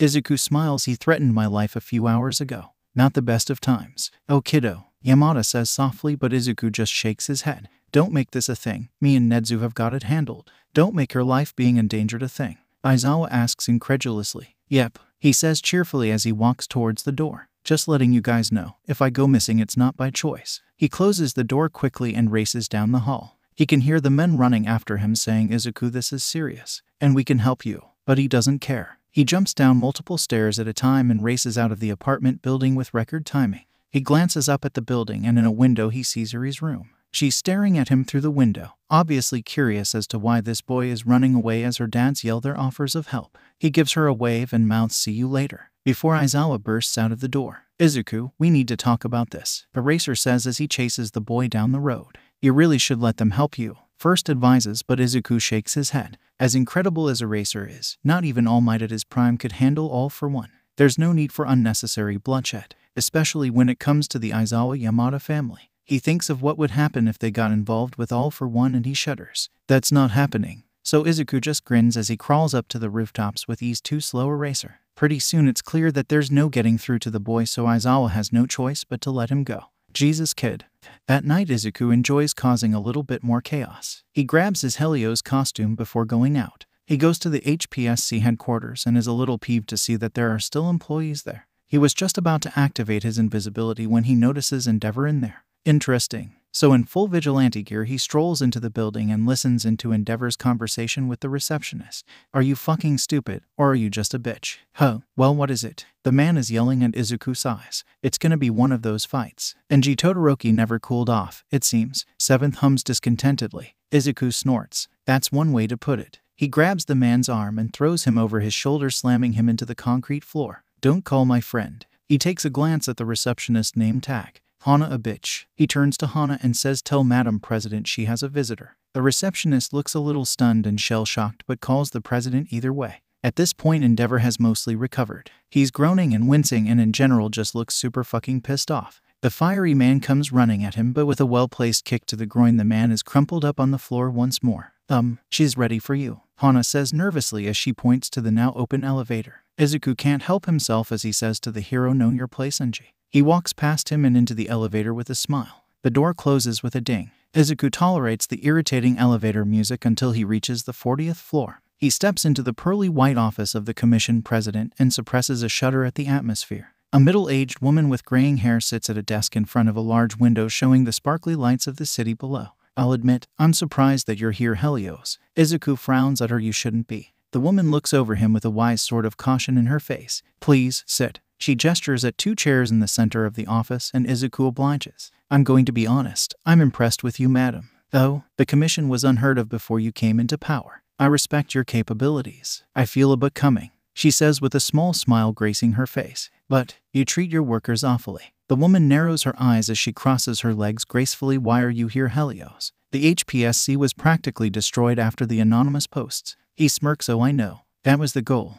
Her eyes widened at this. You're anonymous. Are you here to finish the job? Destroy us permanently? Izuku shrugs casually. Originally, yes. I figured a little arson was needed. Too bad there are innocent people here. The woman takes a breath but makes no move to call security. Interesting. You're insane, Helios. I will never know how you managed to convince the public that you are trustworthy. Helios grins. Similar methods to you, I bet. Charisma and charm are useful. What do you want? Hawks? Absolutely not. The woman says definitively. Izuku looks over at the woman. He sees her hand a few inches from her pocket. Probably a gun. He sees her eyes. The fire in them. There will be no compromises made tonight. He stands up and her hand grabs the gun hidden in her coat. She pulls it out and turns it on him in an instant. Izuku looks at it, then back at her. For a moment no one moves. Izuku stands there looking down the barrel of the gun. The president's hand is steady on the trigger. It's familiar to her. Izuku actually likes the president. She's cocky but capable. She's a vile woman, but she's aware of that. She isn't under any illusion that she's a good person. But the HPSC goes down tonight. That's one thing that must stay unchanged. The vestiges shout out a variety of very unhelpful advice and Izuku tunes them out. He needs to be present for this. So the silent standoff between the two ends with a bang. The scent of gunpowder is in the air and it happens within an instant. The gun grazes his shoulder as he punches her in the jaw. The gun clatters to the floor and the president is out cold as Izuku puts pressure on his wounded arm. Oh, thank God you're okay, Fourth exclaims. He smiles smugly. I'm no amateur, Fourth. He walks around the office looking in drawers and on her desk for the files he was sure to find. He went around grabbing every paper that seemed important, but it took a while to find the specific ones. Eventually, he found them. The financial papers were in a locked drawer that he cracked open with one for all. He snapped a few pictures and posted them online to his anonymous account. Caption: How to commit tax fraud with special guest Madam President TTH. Then he looked at the unconscious woman laying on the ground and pondered what to do with her. He ends up taking her gun, but it's a little different than he's used to. He checks inside and the bullets are strange and red. He recalls the only other time he's seen this type of gun. At Kaichisaki's warehouse. He shrugs that thought off when half a dozen security guards come barging in. He supposes that the sound of the gunshot rattled through the building, so it was time for Izuku to go. He leapt over the desk and crashed out the glass window. The shards of glass cut his face thoroughly, but it's a better alternative to whatever is in the security guard's gun. As he flew through the air, he extended a black whip to grab onto another building. Swinging through the air above the city lights, Izuku felt a buzz in his chest. He was flying, and only part of that was figurative. Hell yeah. Sixth roars. This kid is fun. With the aid of the quirks of the vestiges, Izuku whips around buildings and crashes onto a roof of a building far taller than he's used to. He looks around and the HPSC building is far away and no longer an issue. Hopefully. Anyway, he glances down at the cars racing down below. The world is tinted purple with bright yellow city lights spread across like stars in the sky. He looks at his costume. It's tattered and torn from the glass, but it's been through worse. He sits on the roof, feeling rather peaceful despite having just been in a fight for his life. Izuku smiles as he goes through the papers he snatched. He lifts them up as he chucks them off the roof. The papers fall gently like snow and Izuku watches with satisfaction. He takes out a cigarette from his belt and lights it. He breathes in the smoke as he wonders what All for One is doing right now. A few miles away, All for One was in a laboratory. A bit of Midoriya's DNA and it's confirmed. I have a son, he says, oddly shaken by this confirmation despite having met Izuku and seen the uncanny resemblance the boy shares with himself. What should we do, sir? Kidnapping, torture, or assassination? All for One mouth twitches downward at the idea of harming his son. But the man has a point. The boy is dangerous and clearly willing to fight back. I say we wait. The sports festival is coming up anyway. It's better to take away the hope given rather than to squash it immediately. If you let people think change is coming, it's even more crushing to watch it die. The doctor looks a little unsure, but he nods nonetheless. Yes, sir. All for One scrolls through the social media page of itmitamite69. What a foolish name, truly. But he can't deny the small smile that forms on his face watching clips of his son hang around with his friends. Too bad he's such a stickler to the rules. He might have been a good replacement for Tamura. After watching the papers scatter on the ground, Izuku decides that he better get home. He stands up and stretches his arms. The wound from the bullet still aches, and Izuku glances at it. He pulls out the gun he was shot with and turns over a bullet in his hand. Something about it makes his instincts scream at him. There's something shiny on the top of it that Izuku inspects. He quickly realizes that there's a needle in the middle of the bullet. It probably injects something into the target. Once he thinks about this, he becomes immensely grateful that the needle of the bullet he was hit with didn't get into his skin. That would have been bad. He decides to pocket the bullets. He'll have to do some experiments with it. He sends out a black whip into the dark night sky and starts to swing his way home. It won't be until much later that he realizes just how close he came to losing his quirks that night, but that's neither here nor there. Izuku comes to school the next day with a smile on his face. Everyone and their mother is gossiping about how Anonymous is actually Helios, that the tax fraud accusations were true, and how the HPSC is officially done for. He walks into class and sees Kaken staring at him with a raised eyebrow. He walks over to the boy and shrugs. What? I like to have hobbies. Knocking the lights out of the head of the commission is a hobby, Kaken says under his breath. Sure is, and a fun one too, Izuku replies as he sits at his desk. Bakugo rolls his eyes. Mom wants you over for dinner. She practically had a stroke when she found out you got into UA. Izuku snorts. She never did have high expectations for me, did she? But sure, I'll come. You better. She has a lot of questions. Ugh, why ye? He groans dramatically. It's what you get for skipping town, Bakugo says, taking delight in Izuku's misery. Ooh, Ninth is in trouble. Second taunts. Izuku scoffs internally. Oh, shut up. But now Six joins in. True-able. Izuku scowls. I didn't skip town. I moved 15 minutes away. The world didn't end. Whatever. She misses Auntie. Izuku stiffens and Bakugo sighs. I didn't tell her what happened. Izuku looks at the boy sadly. This is gonna suck ass. Bakugo inhales harshly. Yep. At this point, Aizawa calls the class's attention. Hey, sit down. Yes, I'm talking to you, Denki. The man sighs and begrudgingly points to the board. I'm legally obligated to inform you that the UA Sports Festival is coming up. Oh, I remember the festival, Seventh says excitedly. Aizawa finished his speech with so don't be an embarrassment. The man looks pointedly in Izuku's direction and the boy squawks. Hey, I'm not an embarrassment. The class goes silent and everyone turns to him awkwardly. Nobody talks. Everyone just stares at him, a touch surprised by his outburst. Aizawa raises an eyebrow and breaks the silence. And you're doing a great job proving yourself wrong. Izuku rolls his eyes dramatically but listens quietly anyway. So the sports festival will be. Hey Ninth, I've got a tip for you, Seventh says. Oh, he asks curiously. Don't get first place in the first tournament. So many times it has a drawback. Like when I was your age, I had to wear weights on my ankles. Totally sucked. He thinks that over. Yeah, that's a good idea. But then his thoughts immediately go to the fame that comes with the festival. His father will be watching the festival. That's undeniable. He's going to scope him out, see what kinds of quirks he has. He needs to be smart about this. So when the hero course lesson is over, he goes to the support class. He steps into the support classroom and is immediately hit by a wave of sawdust. He looks through the chaos and the loud clanging of machinery and sees a girl he vaguely recognizes. He steps up to her and taps on her shoulder to get her attention. She swings around with a large modified chainsaw in her arms. He jumps away from the blade, just barely avoiding it. She tilts her head in surprise. "Who are you?" She asks straightforwardly, "Do you want to see my babies?" Izuku blinks stupidly.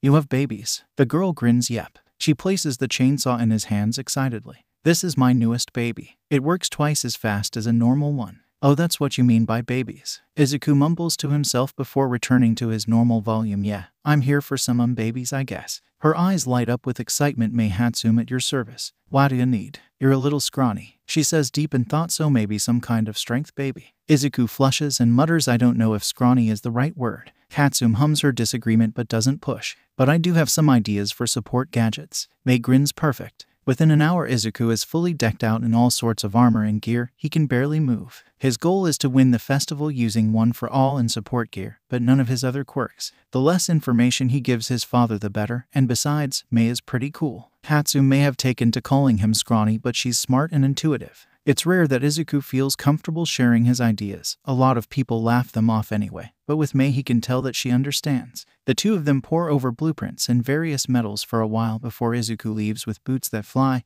gloves with a built-in taser, and other nifty gadgets. Luckily, everything is pretty compressed and subtle, but just noticeable enough to cast doubt over what's a quirk and what's gear. Now that he thinks about it, gear is a good way to pass off his quirks from all for one is just equipment.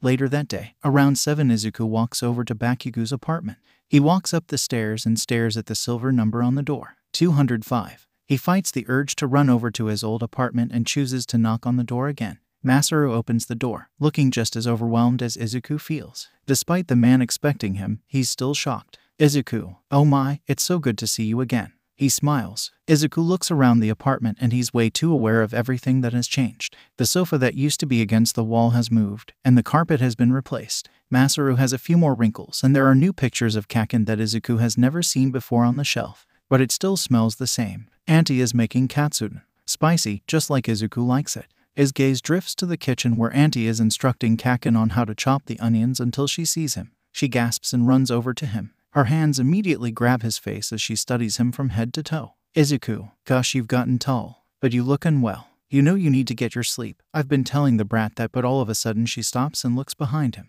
"Where's Ko? I need to have a few words with her." "You two just up and left." Izuku decides to cut to the chase. "She's dead." "Well, that's one way to rip the band-aid off," Six says awkwardly. From the kitchen you can hear Kaken dropping his knife as it clatters on the tile floor. Auntie's eyes are wide and unbelieving. What? "I love you, you little shit, but you can't be lying like that." "He's not lying," Kaken says from the kitchen, and Mitsuki whirls around to gape at him. "No," she whispers, and Izuku nods. 4 years ago. It was Endeavor. He speaks slowly as if he's trying to prevent glass from shattering. Masaru comes up behind Mitsuki and rubs her shoulders comfortingly. "I'm so sorry, Izuku," he says gently, and Izuku feels awkward now. It's cool. Like I said, it's been 4 years, so I'm kinda used to." He glances at Auntie and trails off. Tears prick her eyes, but Auntie never cries. The blonde woman clears her throat as she pulls herself together. "You should have come to us, Izuku." Izuku glances at Kaken and sends him a look. The boy just shrugged helplessly. It's clear Auntie was not briefed on the bullying 10-year-old Izuku endured. Izuku just smiles though. "Don't worry, Auntie. It was hard, but I made it work." Masaru raises an eyebrow. "You mean you didn't go to the foster system?" Izuku snorts. "Wow, Masaru's funnier than I remembered." "Huh, that's a good one," he says to the stupefied adults. "He's not joking," 9/5 says. "He's not." "Oh no, are you crazy? I'm registered as quirkless. They'd eat me alive. By the way, I got a quirk recently. That's been fun," he says casually. In the back he sees Kaken cackling in the background, clearly amused at the sight of his stunned parents. Mitsuki and Masaru are pretty non-responsive, looking like a real-life blue screen, so Izuku walks over to the couch himself. "Trust me, that isn't even the worst of it," he says with a grin. "Boy, do I have a tale to tell."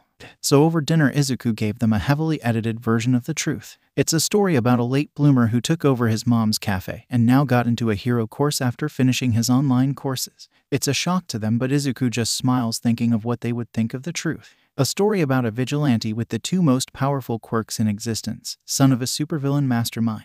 Yeah, no, that wouldn't go over well. On the contrary, I think it would go perfectly. Third says, shut up, you just like drama. Second scolds, so, sue me, this is interesting. After the story, things are pretty normal. Now that Auntie is over the shock of Izuku being back, she's back to her old ways. And I can't believe you never told me this, brat. She scolds Katsuki. Masaru turns to the green-haired teen. So, how are your classes with the principal? I've heard he's eccentric. Izuku laughs, that's an understatement. But he's cool. Kaken rolls his eyes. Of course you think he's cool, nerd. Izuku chucks a dinner roll at him when Auntie isn't looking. Masaru gives him a scowl but doesn't say anything. Oh, and you don't? Izuku taunts. Of course I fucking don't. He's a weirdo. So you have no interest in the weirdo's predictions for the sports festival? Izuku asks with a smirk. Kaken freezes momentarily, but shakes it off quickly. I don't need any stinking predictions. I'ma win. Izuku says as he stares at the boy. WhatIf means I'm going to get first place. And you're gonna eat shit, nerd. He stands and points to the boy to accentuate his statement. Hey, Masaru says quietly in protest to his son's language, but Mitsuki just laughs. You're too cocky, brat. For all you know, Zuko here could leave you in the fucking dust. Katsuki returns to his seat with a pout. I'm gonna kick your fucking ass. He mutters to Izuku, who in return sticks his tongue out at him. Something tells me the festival won't go the way you want them to, Kaken. Izuku says cheerily, smacking Katsuki's fist away casually.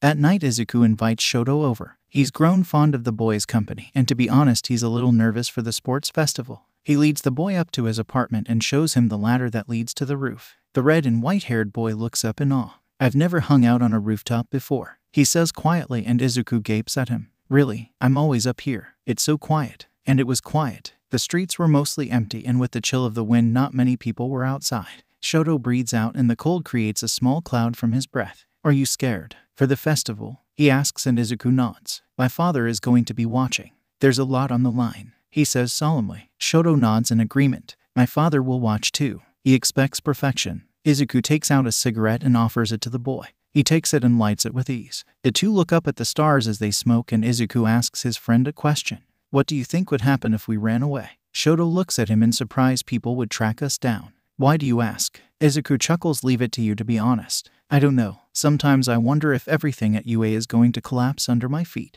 And if that's the case, it's better to get out while I can. Izuku lays down on the cold concrete, looking up at the hazy night sky. Shoto lays down next to him. These things are fragile. Izuku hums his agreement, and Shoto continues. But it could become something incredible. What could? Our careers, our quirks, our relationships. Shoto explains. Family, Izuku. That's what all this could become. He turns to the other boy and smiles. All of this could come crashing down around us. But maybe it won't. Izuku feels hope bloom in his chest. He's satisfied with that answer. Yeah, maybe. For a few minutes they sit there quietly, watching the stars glimmering in the dark night sky. But then Shoto breaks the silence. I think your coworker is my dead brother who died years ago. Izuku chokes on air and looks at the boy with wide eyes. What? Shoto frowns slightly before turning to him. My older brother was named Tauya too. Izuku raises his eyebrows but lets the boy continue. And he's thought to be dead. I don't know if I believe that anymore. His eyes, Izuku. They look the same. He has scars now, of course, but was said to have burned to death. What other explanation is there? He says, completely confident in his. Izuku sighs as he thinks about what he should say.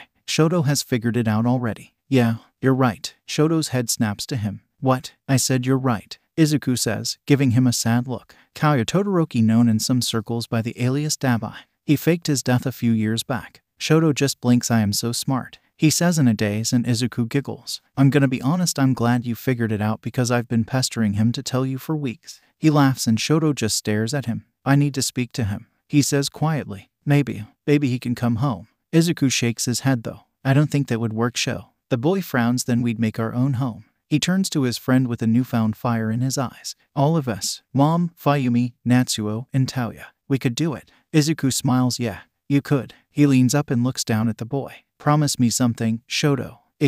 Sure. Promise me you'll put yourself first. Shoto leans up and looks at him. Why? Just indulge me. No matter what happens, you should be safe. You need to stay safe. Okay. Pinky promise. The boy shrugs and their pinkies intertwine. Shoto looks at Izuku. I pinky promise that I'll put myself first. Izuku smirks. I can't wait to tell Tauya that you figured it all out yourself. Shoto smiles just the tiniest bit, and it makes Izuku feel like he's walking on air. He's going to be surprised. The next day, Izuku spends the morning at the gym hitting the punching bag. As he hits one, sand begins spilling out of it, and Izuku sighs. That's the 7th one that broke. he says exasperated. Behind him he hears footsteps walking towards him, so he turns around to see a racer. Hey, do you know if they have any sturdier equipment? Kinda exploded a few. He gestures to the trashed punching bags that littered the floor. Aizawa raises his eyebrows. Those are the sturdy ones. He looked at the damage Izuku inflicted on them and smirked, clearly not steady enough though. Izuku frowns before he gets a wave of inspiration. Oh my god, bad idea. Aizawa cuts in quickly. Izuku scoffs. I haven't even said my idea yet. You don't need to. It's a bad one. Izuku rolls his eyes and packs up his gym equipment and gestures to Aizawa to follow him.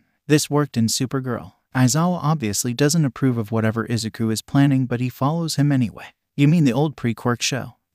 Kara Danvers was a fucking genius. He leads the man to a junkyard full of worn-down old cars that's about a block away from the gym. He smiles and grabs one with relative ease. Holy shit. Aizawa exclaims, don't, what are you doing? Izuku smirks, getting something sturdier to punch. This is theft. The hero says, but Izuku just shrugs. I'm putting it to better use than the junkyard would. He says as he walks down the sidewalk carrying a whole-ass car. People on the street stare, but nobody has enough courage to ask the teenager what he's doing dragging a car behind him at 5 in the morning. After some deliberation on how to fit the car inside the gym, they finally find an angle that works. They successfully hang up the car as a replacement for a punching bag and Izuku grins. I'll be honest, I didn't expect this to work. Aizawa sighs, well I did. Everything you do works out. Thanks. It's called plot armor. What?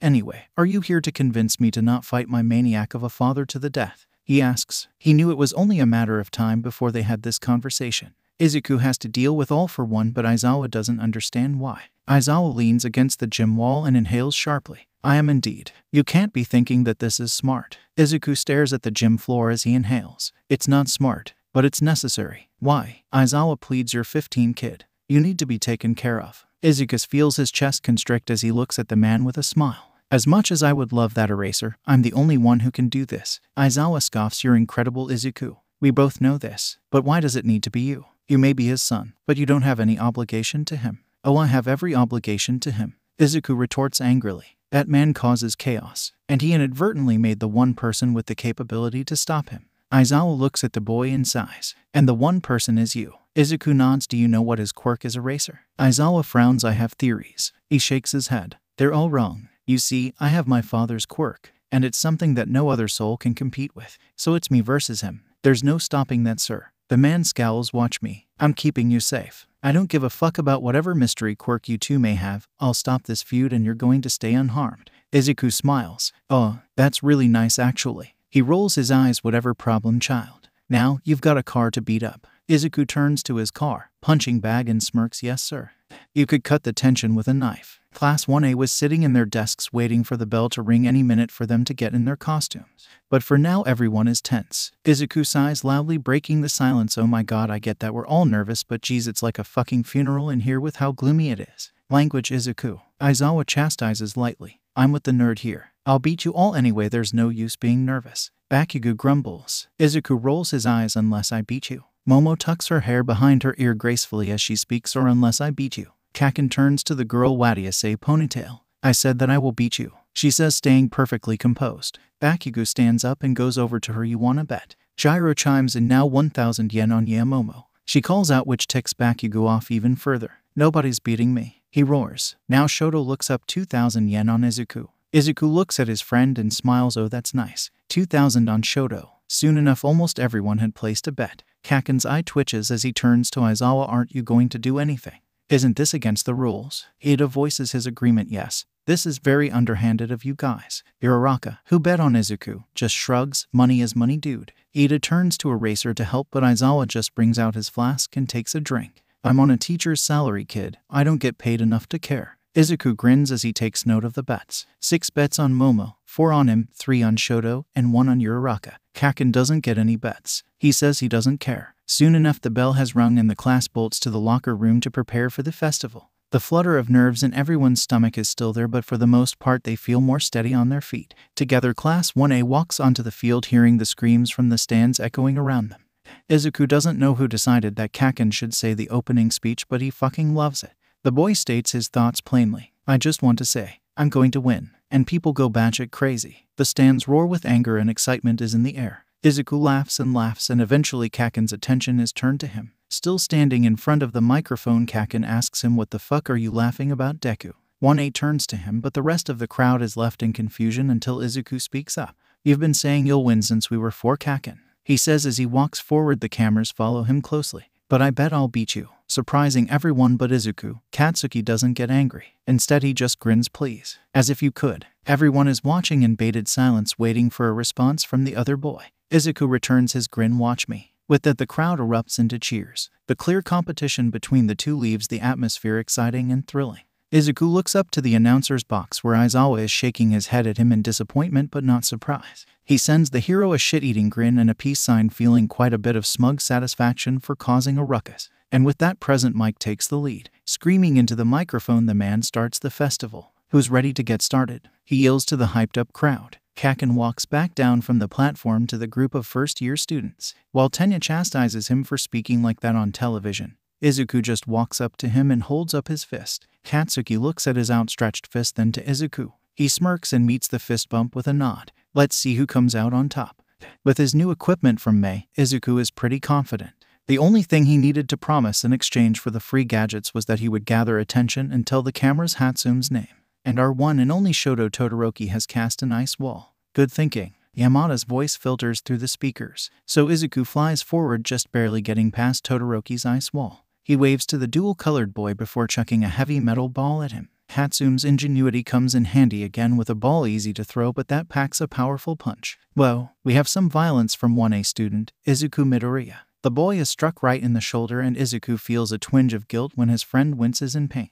But this is a competition, so he doesn't have time for sympathy. The boy sends a spike of ice that Izuku dodges as he yells out, "Thanks for the boots, Hatsume." Hopefully that's enough of a promotion for now, because Kaken is coming right up behind him. He smells the faint smoky scent and feels a wave of nostalgia hit him. The boy bolts in front of him, but with a click of a button, Izuku has tased him. He looks at the boy and winks smugly, but he knows that the game is far from won. Kaken is screaming about, "Where in the hell did you get a taser?" And Izuku looks down to see Yamomo creating trampolines to jump from obstacle to obstacle. More violence. A taser. Support gear provided by our students here in 1H. Pretty amazing, aren't they, folks? But before he can deal with her, Achako is next to him, floating on a rock. He's about to shove her off, but she speaks up before he can. "Let's team up," she says, looking extremely nervous and a little nauseous. He narrows his eyes skeptically. "Why should we?" Normally he'd be much warmer to his friend, but at this point in the games everyone is his competition and he's not going easy on any of his classmates, friend or not.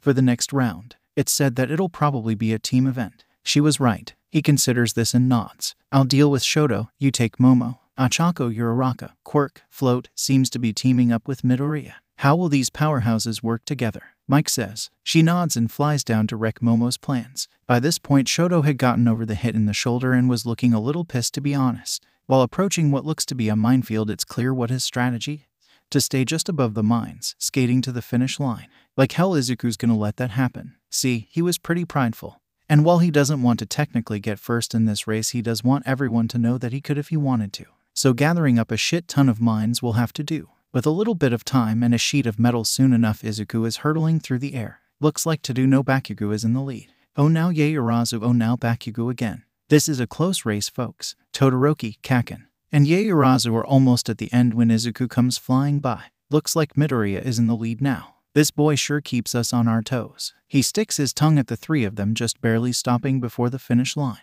He looks at the checkered end of the race and decides to sit crisscross applesauce a foot away. Wait, but what on earth is he doing? Yamada asks, and he hears Aizawa huffing in the background. If there's one thing I've learned being Midoriya's teacher, it's that if he does something, it's for a reason. Aizawa chimes in, sounding particularly smug today. He watches the confusion filter past the three faces. Yamomo is the only one who considers that Izuku might actually have a reason for not crossing. So she steps forward to Izuku and smiles. Winning this has a consequence, doesn't it? She asks. Izuku smiles. "I knew I liked you," he says as a confirmation. He stands up and watches as Shoto and Kaken fight each other mid-air, all whilst racing toward the end. Now Yaoyorozu has stopped as well. What's going on, people? Izuku and Momo prepare themselves to time the ending just right. With a mutual understanding that the first place is unwanted, the next best thing is second. So after Kaken pulls ahead by just a centimeter, the two of them leap toward the end. It's a clumsy pile of bodies. Izuku and Momo get crashed into by Shoto, and somehow even Kaken gets wrapped up in the chaos. No one is quite sure who got what places, so for now they're all just laughing at the predicament they got themselves in. Shoto looks very confused and is clearly wondering how on earth to get out. Kaken is screaming for someone to get off his leg and Momo is just shaking her head with a smile. Once the four of them get detangled, they've gone through the tapes and figured out the order. Kaken got first place, and he's cackling in a way not too dissimilar to Nenzu. It's creepy, but Izuku knows he'll regret it once whatever drawback inflicted on the first place winner happened. Momo got second place by a hair. She was pretty pleased with herself but turned to Izuku and smiled. "I should thank you," she says, but Izuku shakes his head. "Not yet. We don't know if my theory is correct." Momo just laughs that off though. "You'll be right," she says confidently. Izuku gets third place and he's very happy with that. It was clear to everyone that Izuku could have won if he wanted to. Shoto gets fourth and he looks nervously to the stands, looking for his father no doubt. Soon enough the glory of winning wears off and Kaken turns to Izuku in confusion. "Why on earth did you just stay here, you fucking idiot?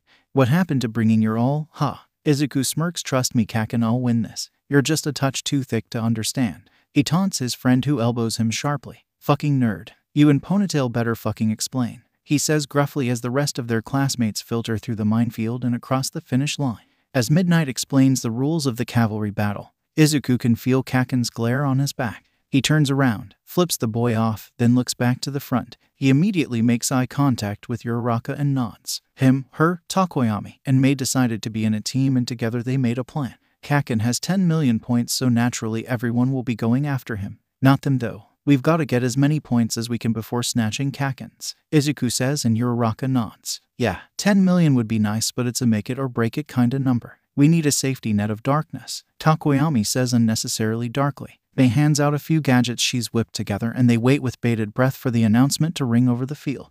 With a crack of Midnight Whip, everything starts off with a bang. Uraraka's quirk plus Mei's gadgets make it relatively easy to float a few dozen feet above the ground.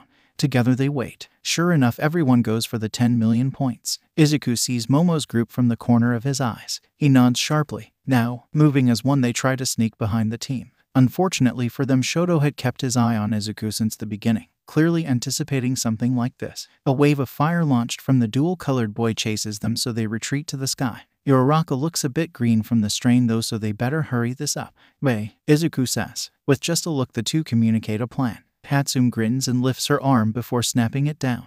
To most people it looks like a random meaningless move, but from a button on her bracelet comes a thin wire. With zoom and quirk, Hatsune puts all her focus into controlling the wire and snatching the headband.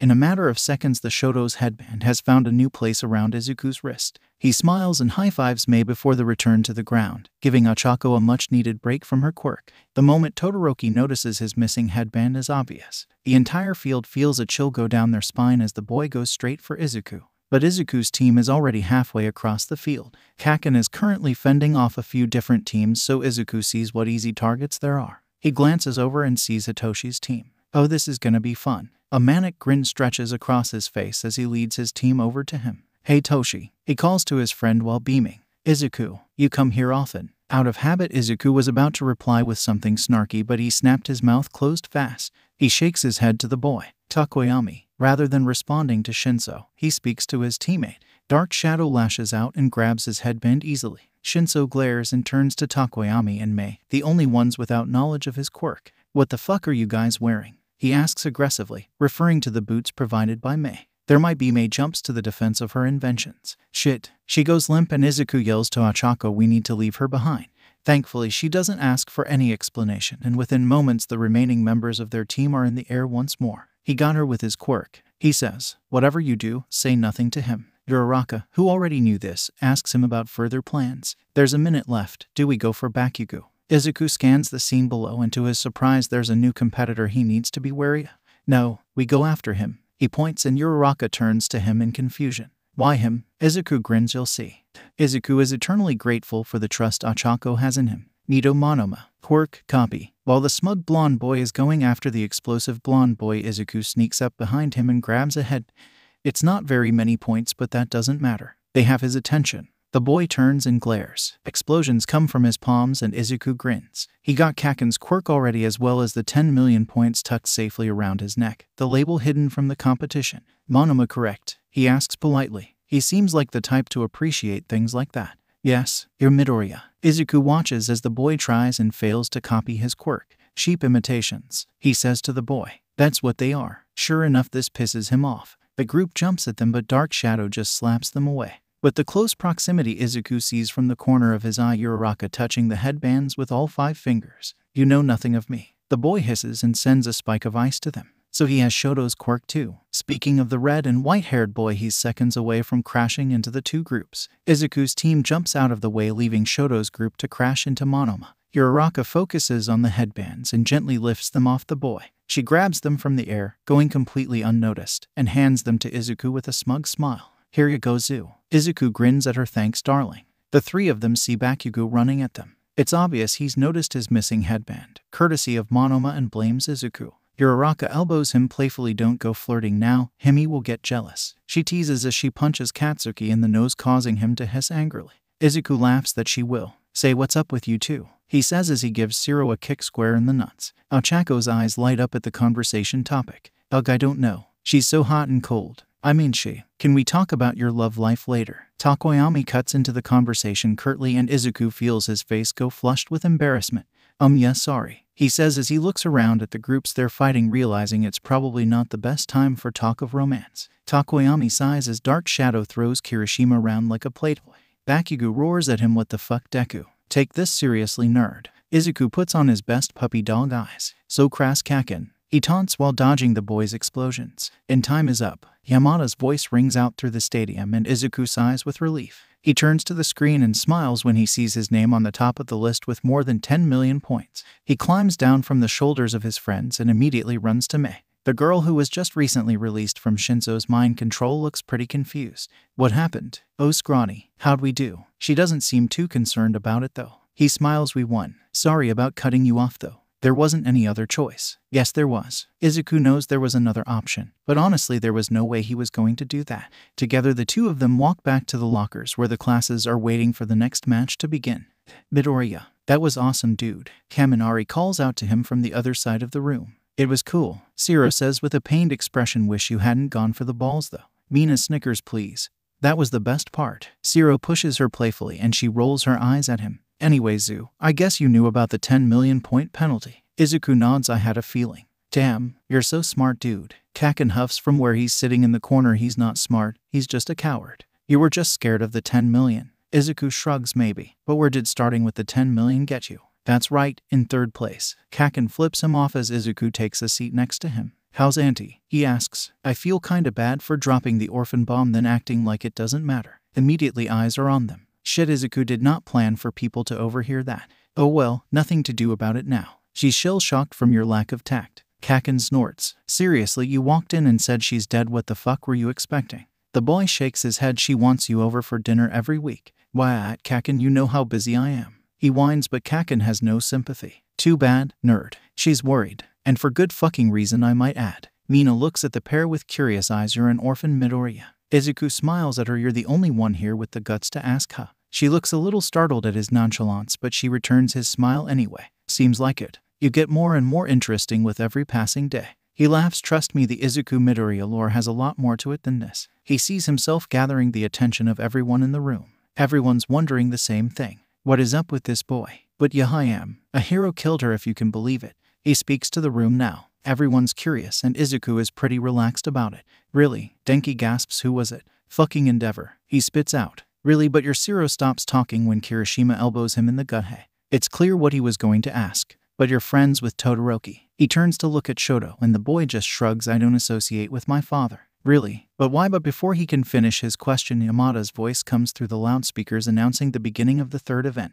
Saved by the Bell. Izuku thinks gratefully. Are you ready to rumble? The man screams, garnering cheers from the crowd. Izuku looks at his classmates with a smile. That's our cue. Izuku gets comfortable in his seat, waiting anxiously for the first match to start. He watches as Aoyama and Ashido both step out of the hallway into the arena. The crowd goes wild with excitement and sounds of chanting echoes on the concrete walls. Izuku looks at the sparkly boy and looks him over. Chances are by now All For One knows he's a traitor. The only reason Aoyama is still here is probably because of Izuku. If Aoyama was working with anyone other than Izuku, All For One would have taken him out weeks ago.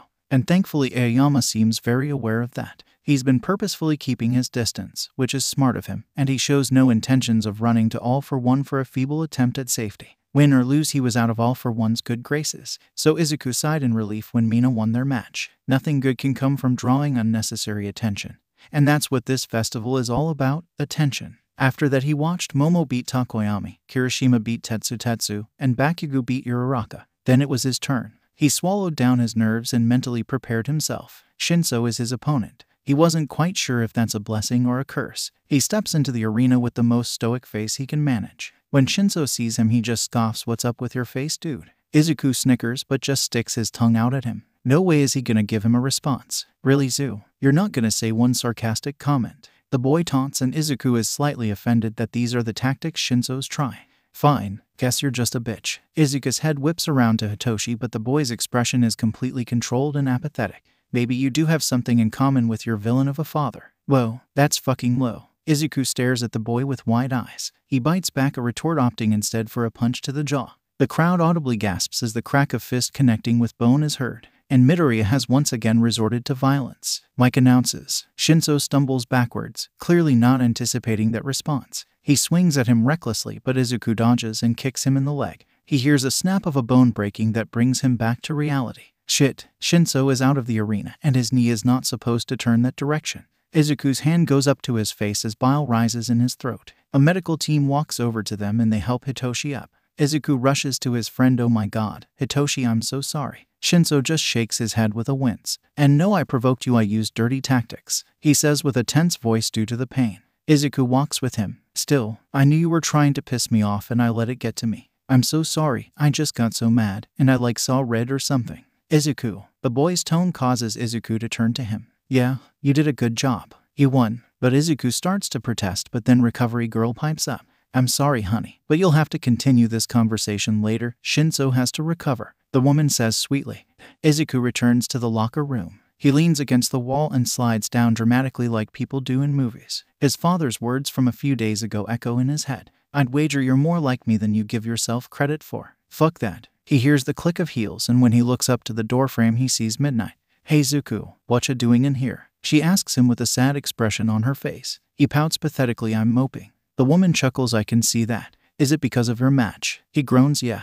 Do I even want to know how much of our conversation the mic picked up?" She sighs as she sits next to him. It was all audible. Izuku knocks his head back against the metal locker. "Fuck," he snaps. "So everyone knows now." Midnight looks at him with pity in her eyes. "They do, but hey, it's not that big of a deal. Heroes with villain parents are more common than you'd think. That's not why I'm concerned," he tells her. "Do you?" He shakes his head as he feels the burn of tears gathering in his eyes. "Never mind. No, I want to hear your question." She prompts him gently. Am I violent?" he asks as the tears stream down his cheeks. "Oh honey." The woman's voice washes over him like cool water as she puts an arm around him. "Absolutely not. You want to hear a story?" she asks. He nods and she continues. "I met you a few years back. Now, you don't know this, but Shota was very concerned about you." Izuku's confusion is evident on his face. "Really?" Kayama nods. "MMHM. You were a kid with no parental supervision as far as we could see. And he didn't want to pry, but he wanted you to be safe," she explains. "So every day him, and Yamada would come to the Evergreen in shifts. Sometimes we even bribed our coworkers to help out," she says, smiling at the memory. Izuku gapes at her. "What? I never noticed." She taps his nose with a grin. "Of course you didn't. That was the point. Anyway, do you remember the day the man showed up with a gun and tried to rob you?" Izuku thinks for a moment. "Which time?" "Which, you know what, that's a conversation for later. You were 11, maybe 12. It was my shift that day. I was counting on you to let him take the money, so he wouldn't get agitated even further. But you spoke to him. And what's even more amazing than that is the fact that you got through to him." She takes a breath and looks at the boy she's grown familiar with over the years. "I've got to tell you, kid, in the decade that I've been a hero, I've never been able to de-escalate a situation as expertly as you did." She tells him. "You had many options that day, but you choose the most peaceful one. So no." She tucks Izuku's hair behind his ear as he wipes a tear from his face. "You're not violent. Not one bit." He gives her a wobbly smile before speaking. "I met him for the first time a few days ago, you know. My dad." Her eyebrows raise. "No, I didn't know. He said we were alike." OPSH. Midnight scoffs. "What does he know? You said it was the first time you've met him. How should he know then?" Izuku takes a breath. "You know what, you're right. Hell yeah I am," Midnight exclaims. "I'm gonna prove him wrong," he says as he jumps to his feet. "You do that," she encourages. "I'm gonna go beat up Endeavor," he calls as he makes his way out the locker room. "Yeah, wait Izuku, no," Midnight calls as she runs after him. Izuku, yes, he yells back as he runs back to the stairs leading up to his seat. He looks at Class 1A and it's immediately obvious everyone heard the entire match. "Hey guys," he says quietly. Nobody says anything and it's an awkward standoff until Bakugo speaks up. Stop being so fucking weird, you guys. His dad's the villain, not him. Mina chokes on air a little bit. Bakugo, you can't just say stuff like that, she says with wide eyes looking from Kaken to Izuku. Izuku smiles though. It's okay, I don't mind. Kaken's not wrong anyway. He sits down next to his volatile friend and offers a bit of an explanation. It's just a bit more of my Izuku Midoriya lore, he says in a light tone. But why did the purple-haired guy say that? Like that's so rude. Zero asks. Don't blame Toshi, it's because of his quirk, Izuku says, even though in truth he's not sure if he's entirely over it himself. Did you really break his leg though? Denki asks now that the ice is broken. Izuku winces. I did. Again there's silence. I know what you're thinking, he says. No one's thinking anything. Uraraka squeaks with her voice an octave too high. Izuku laughs. Of course you are. Who wouldn't? Villain's son with a strong quirk who broke someone's leg with a single kick. I know how it looks, he says as he turns around in his seat to look at his classmates. He smiles brightly at them. But I'm gonna be a hero. So suck on that, dad, he says cheerily. Oh, so who is your dad? Kirishima asks. Is he famous or strong? Izuku winks at the boy. Classified? Sorry. Wait, really? Oh, that is so cool. That's not cool. It's probably for a scary reason. But he got to say classified in a serious conversation. You can't tell me that's not cool. So as the topic of conversation moves on to other things, Izuku steels himself for his next match against Shoto. Speaking of, where is Shoto? He excuses himself as he leaves to look for his friend.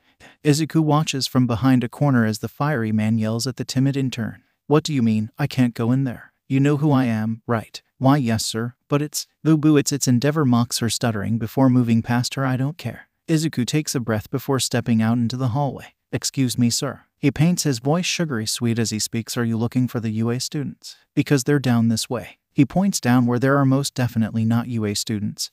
But it's secluded. A good place to throw a punch or two. At least someone here knows fucking manners. The man grumbles under his breath. The intern Endeavor was harassing looks to Izuku with a panicked look in her eyes. The question is evident. What are you doing? UA students aren't that way. He gives her a reassuring smile, trying to convince her that he has a plan. He does have a plan, right? Well shit. At least he's pretty good at improv. He walks with Endeavor down the hallway for a reasonable distance before he's sure that they're alone.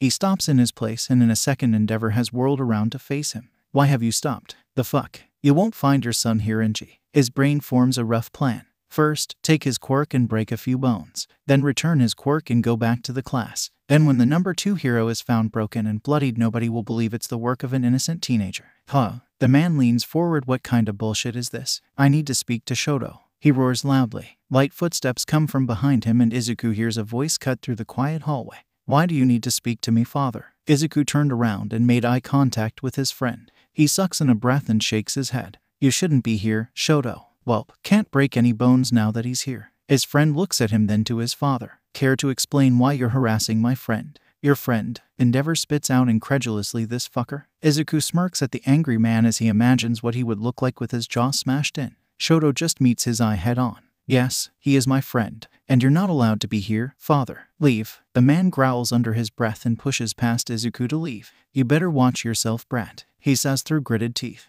Izuku feels a little cocky. That's never good. He stares at the floor as he speaks quickly and quietly. Stupid, say what? Next to him, Shoto looks confused and Endeavor looks back at Izuku. What? Oh, nothing. Bye-bye, stupid. Izuku grabs Shoto's wrist and runs as fast as he can without tearing his friend's limb off. When they reach the crowd, Shoto is out of breath and red-faced. What just happened? He asks and Izuku smiles. When life gives you lemons, you squeeze them to get the juice in your father's eyes, he says, breathless and giddy from laughter. I mean, yeah, Shoto says in confused agreement. But why were you back there? Squeezing the juice. Izuku explains with a vague wave of his hand. Anyway, it's about time for our fight to the death. Yes, fight to the unconscious, not death, Shoto corrects as they walk to the hallway that exits into the arena. Izuku shrugs. Potato. He looks up to see Tenya fighting a girl with vines for hair. He nudges his friend. Looks like we're up next. So now the two of them are standing in the arena with the sounds of cheering surrounding them. Izuku grins and Shoto feels a chill run down his back. You see, while he was friends with Izuku, he held no illusions about the boy's talent and pure strength. Shoto Todoroki versus Izuku Midoriya. The son of our number 2 hero is pitted against his friend, a boy who's become quite famous as of late. Who will win? From the moment Izuku Midoriya stepped into Class 1A, he had gathered everyone's fascination. And the intrigue he possesses hasn't gone down one bit. Every move he would make just screamed danger. And Shoto was curious. When the cryptid confessed to being a popular vandal and a fellow Endeavor hater, Shoto took a liking to him. The arena grows cold as Shoto freezes the ground in an attempt to keep the boy in place. "Elsa, how could you?" Izuku whines in his fake offended tone. He stomps on the ground, shattering the ice surrounding him easily. Shoto sends a billowing flame his way, but before he knew what was happening, Izuku was flying 20 feet in the air, courtesy of Hatsume, no doubt. The freckled boy holds out a fist and Shoto can see what is going to happen as clear as day. Sure enough, Izuku flicks his finger and a burst of wind hits him, rendering his flames practically useless. Within moments, Shoto is incapacitated and unable to move. He sighs, having known full well what was coming. "I conceded, and Izuku Midoriya is our winner." The crowd roars, having wanted a more action-packed show. Present Mike screams into the microphone, but Shoto just looks at Izuku. He's holding out his hand to help Shoto up, which he takes gratefully. His friend sighs with exhaustion. "Are we done yet?" He whines and Shoto huffs out a laugh. "I am, but you still have Ida to go against." Izuku places his head on Shoto's shoulder. "God, kill me now. That would be very good for your health now, would it?" Shoto retorts, to which Izuku flicks his forehead playfully. The class watches as Kaken absolutely obliterates Kirishima. Now, don't get him wrong, Izuku likes Kiri. He's fun, encouraging, and overall a cool guy. But there was no chance in hell he was getting in the way of Bakugo Katsuki getting to the finals. Izuku cheers for both of his classmates as he waits for his match with Tenya. He glances over at him and sees him staring at him. "Like what you see, Tenya?" Izuku teases, and much to his amusement, Eder rolls his eyes. "Stop that, Izuku." He scolds and Izuku laughs. "Did you just roll your eyes?" Izuku gasps, "Oh my god, Tensei is going to be so proud," he says as he places a hand on his chest. Izuku turns to his friend with a nervous, bubbly feeling in his chest. "No hard feelings after this fight, right?" Ida gives him a chastising look. "I'm not 5, Izuku. I'm no sore loser. I hope you won't be either." Izuku grins. "How should I know? I never lose."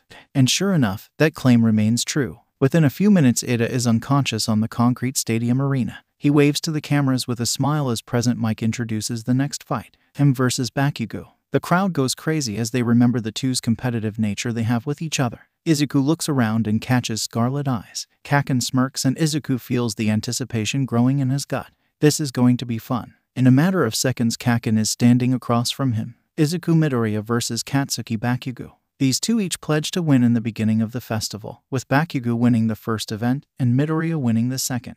Let's see who comes out on top. He looks at his childhood friend with a smile. "You realize if I win, I'm winning dozens of bets we made over the years, right, Kaken?" Kaken narrows his eyes at him. "The same goes to you, Deku. After all your talk, now's the time to show off your stupid talent, nerd." Izuku gasps and smiles softly. "I knew you knew I was talented," he says in a slight mocking tone. He grins giddily and Kaken rolls his eyes. "Whatever." Kaken gets himself in his fighting stance. "Come at me, bitch. Happy to oblige." Izuku runs at him and feigns a punch before kicking. Kaken dodges the blow and explodes him right in the stomach. Izuku stumbles to the ground as he taps a button on his wrist. Tiny wires shoot from his bracelet, and if he's very careful, he'll be able to capture Kaken. Unfortunately, the boy spots the wire and scoffs, "You fucker." Izuku smirks and sends a low kick in the direction of his distracted friend.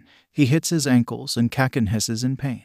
An explosion singes Izuku's hair, and the scent of smoke surrounding them. Back and forth the two spar, dodging, blocking, and hitting each other with fierce precision. Izuku carefully watches their position in the arena and he slowly corners Kaken. With a well-placed punch, Kaken skids back a few inches and Present Mike calls the match over. Katsuki Bakugo is out of bounds. Izuku Midoriya is our winner of the 2XXX US Sports Festival. Izuku tilts his head cockily with a smile. "Told you so, Kaken." The boy shoves him lightly. "Please, you just won on a fucking technicality. You could never truly beat me, bitch boy." Izuku raises his eyebrows and fists. "Oh, you wanna bet?" Kaken glares at him with a wild look in his eyes. "Fuck yeah, nerd," he says as he leaps at his friend for a rematch. And now they are fighting again. Aizawa sighs over the loudspeaker. "Bakugo and Midoriya, you two need to stop being temperamental," he says to the both of them, and the boys look up at the announcer's box. "Act, that's unfair," Izuku says as he dodges a right hook. "I'm not fucking temperamental," Kaken shouts to Eraser. Pretty soon there are heroes separating the two. Izuku pouts, sad that his fun was ruined. Kaken seems to have a similar feeling as he bites the person trying to pull him back. Eventually, Izuku just starts laughing at the distressed teachers. "You guys don't get paid enough to deal with us, do you?" he asks Ectoplasm. Ectoplasm sighs. "No, we do not," he says as he drags the teenage boy to the award ceremony. Standing on the platform, Izuku is way too aware of just how many people are watching the sports festival. He vaguely registers someone telling him that the commercial break is over and that it's almost time for his speech. "I have to say a fucking speech," He asks Kaken, who's standing next to him on the second place platform. Kaken cackles karma. Momo, who's third place, sighs, we're live, guys. She chides and Izuku's mouth falls open. Like, we're live right now. He asks incredulously, and Midnight rolls her eyes as she points to a camera with a blinking red light. Though, when they get there, he laughs sheepishly. Hi, I'm Izuku Midoriya. I just won the sports festival. That's so cool, I guess. He starts to laugh again. I am sorry I didn't prepare a speech. Luckily for him, Kaken steps in. Holy shit, nerd. Can you be any more embarrassing? Izuku flips him off before turning back to the camera to collect himself. I guess I just want to say that no matter what people tell you, you can be a hero too. No matter whether or not you have a quirk, you can still kick ass. He grins and then remembers his promise to Mei. Also, Mei Hatsum has great gadgets. So, like, contact her or something. Okay, bye. Plus Ultra. He waves to the camera as someone yells cut. Kaken turns to him. You motherfucker. Izuku cringes as he faces his friend. Please tell me it wasn't as bad as I think it was. Kaken cackles evilly. It was so much worse than I was expecting. Izuku buries his face in Kaken's arm. I said that winning the sports festival was cool. I guess I'm never going to be able to show my face in public ever again. Millions of viewers, Deku. Millions, the blonde boy says with a grin. Momo comforts Izuku. Don't worry, Midoriya. I bet lots of people found your nerves endearing. She encourages. Izuku scowls at Katsuki. At least I have one real friend, he says as he wraps his arm around Momo's shoulder. So, who wants to go get victory dinner? Momo smiles. That sounds wonderful. Sounds like a literal nightmare. Kaken snarks, but Izuku grabs his collar before he can walk off. Even if it's spicy curry, he offers, knowing the boy won't be able to refuse. Bakugo halts in his step and rolls his eyes. Fine, I'll give you 1 hour. Victory dinner. Momo cheers as the three of them walk off the field and over to where their excited classmates are waiting for them. Victory dinner ended up being a lot more packed than Izuku expected. Hiroshima, Denki, Mina, and Siro wanted to join Bakugo, so they tagged along. Uraraka, Shoto, and Asui also show up, but unfortunately Tenya got a call and had to go. Mei Hatsum also joined, seeming ecstatic about the amount of exposure she got from Izuku's speech. Jiru was there with Momo, and Izuku is pretty sure there's something going on between them.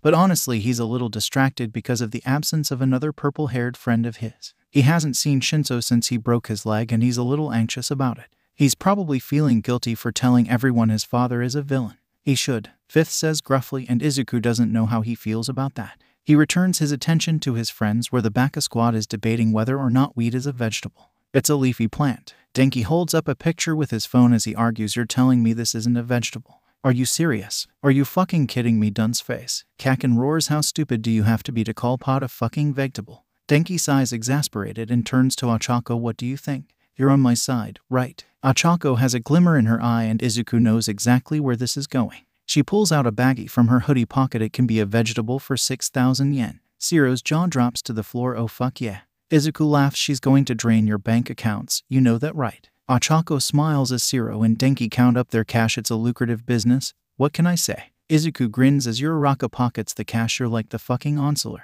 A woman can only dream. She winks. You're a drug dealer? Momo asks with her jaw practically on the floor. Izuku smirks, having known about this part of his friend's life for quite some time.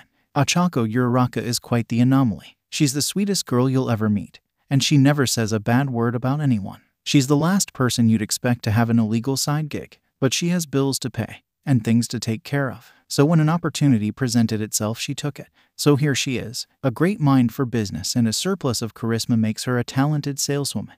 Uraraka nods to her friend. We can't all be born with a silver spoon, she explains as she hands over the drugs to Denki. I never would have expected that. Pink cheeks. Kaken says gruffly. Anyway, isn't this a victory dinner? She asks the table. Let's celebrate our victors. Attention turns to Izuku and he blushes at their stares. Luckily, Kaken is more than happy to take the spotlight. Why are y'all looking at Deku? He just won because of a stupid technicality. Still won though. Speaking of, I think it's time for the losers of the bet to cash up. Uraraka beams. Izuku pays her. Having bet on Shoto, thanks for betting on me. She scoffs. Purely strategic. You were always going to win, you knew that. Izuku smiles, because in all honesty he isn't surprised with his win. This was planned. You make me sound cocky. She grins as the others pay her, Asui, and Shoto for the bets. You say that as if it's undeserved.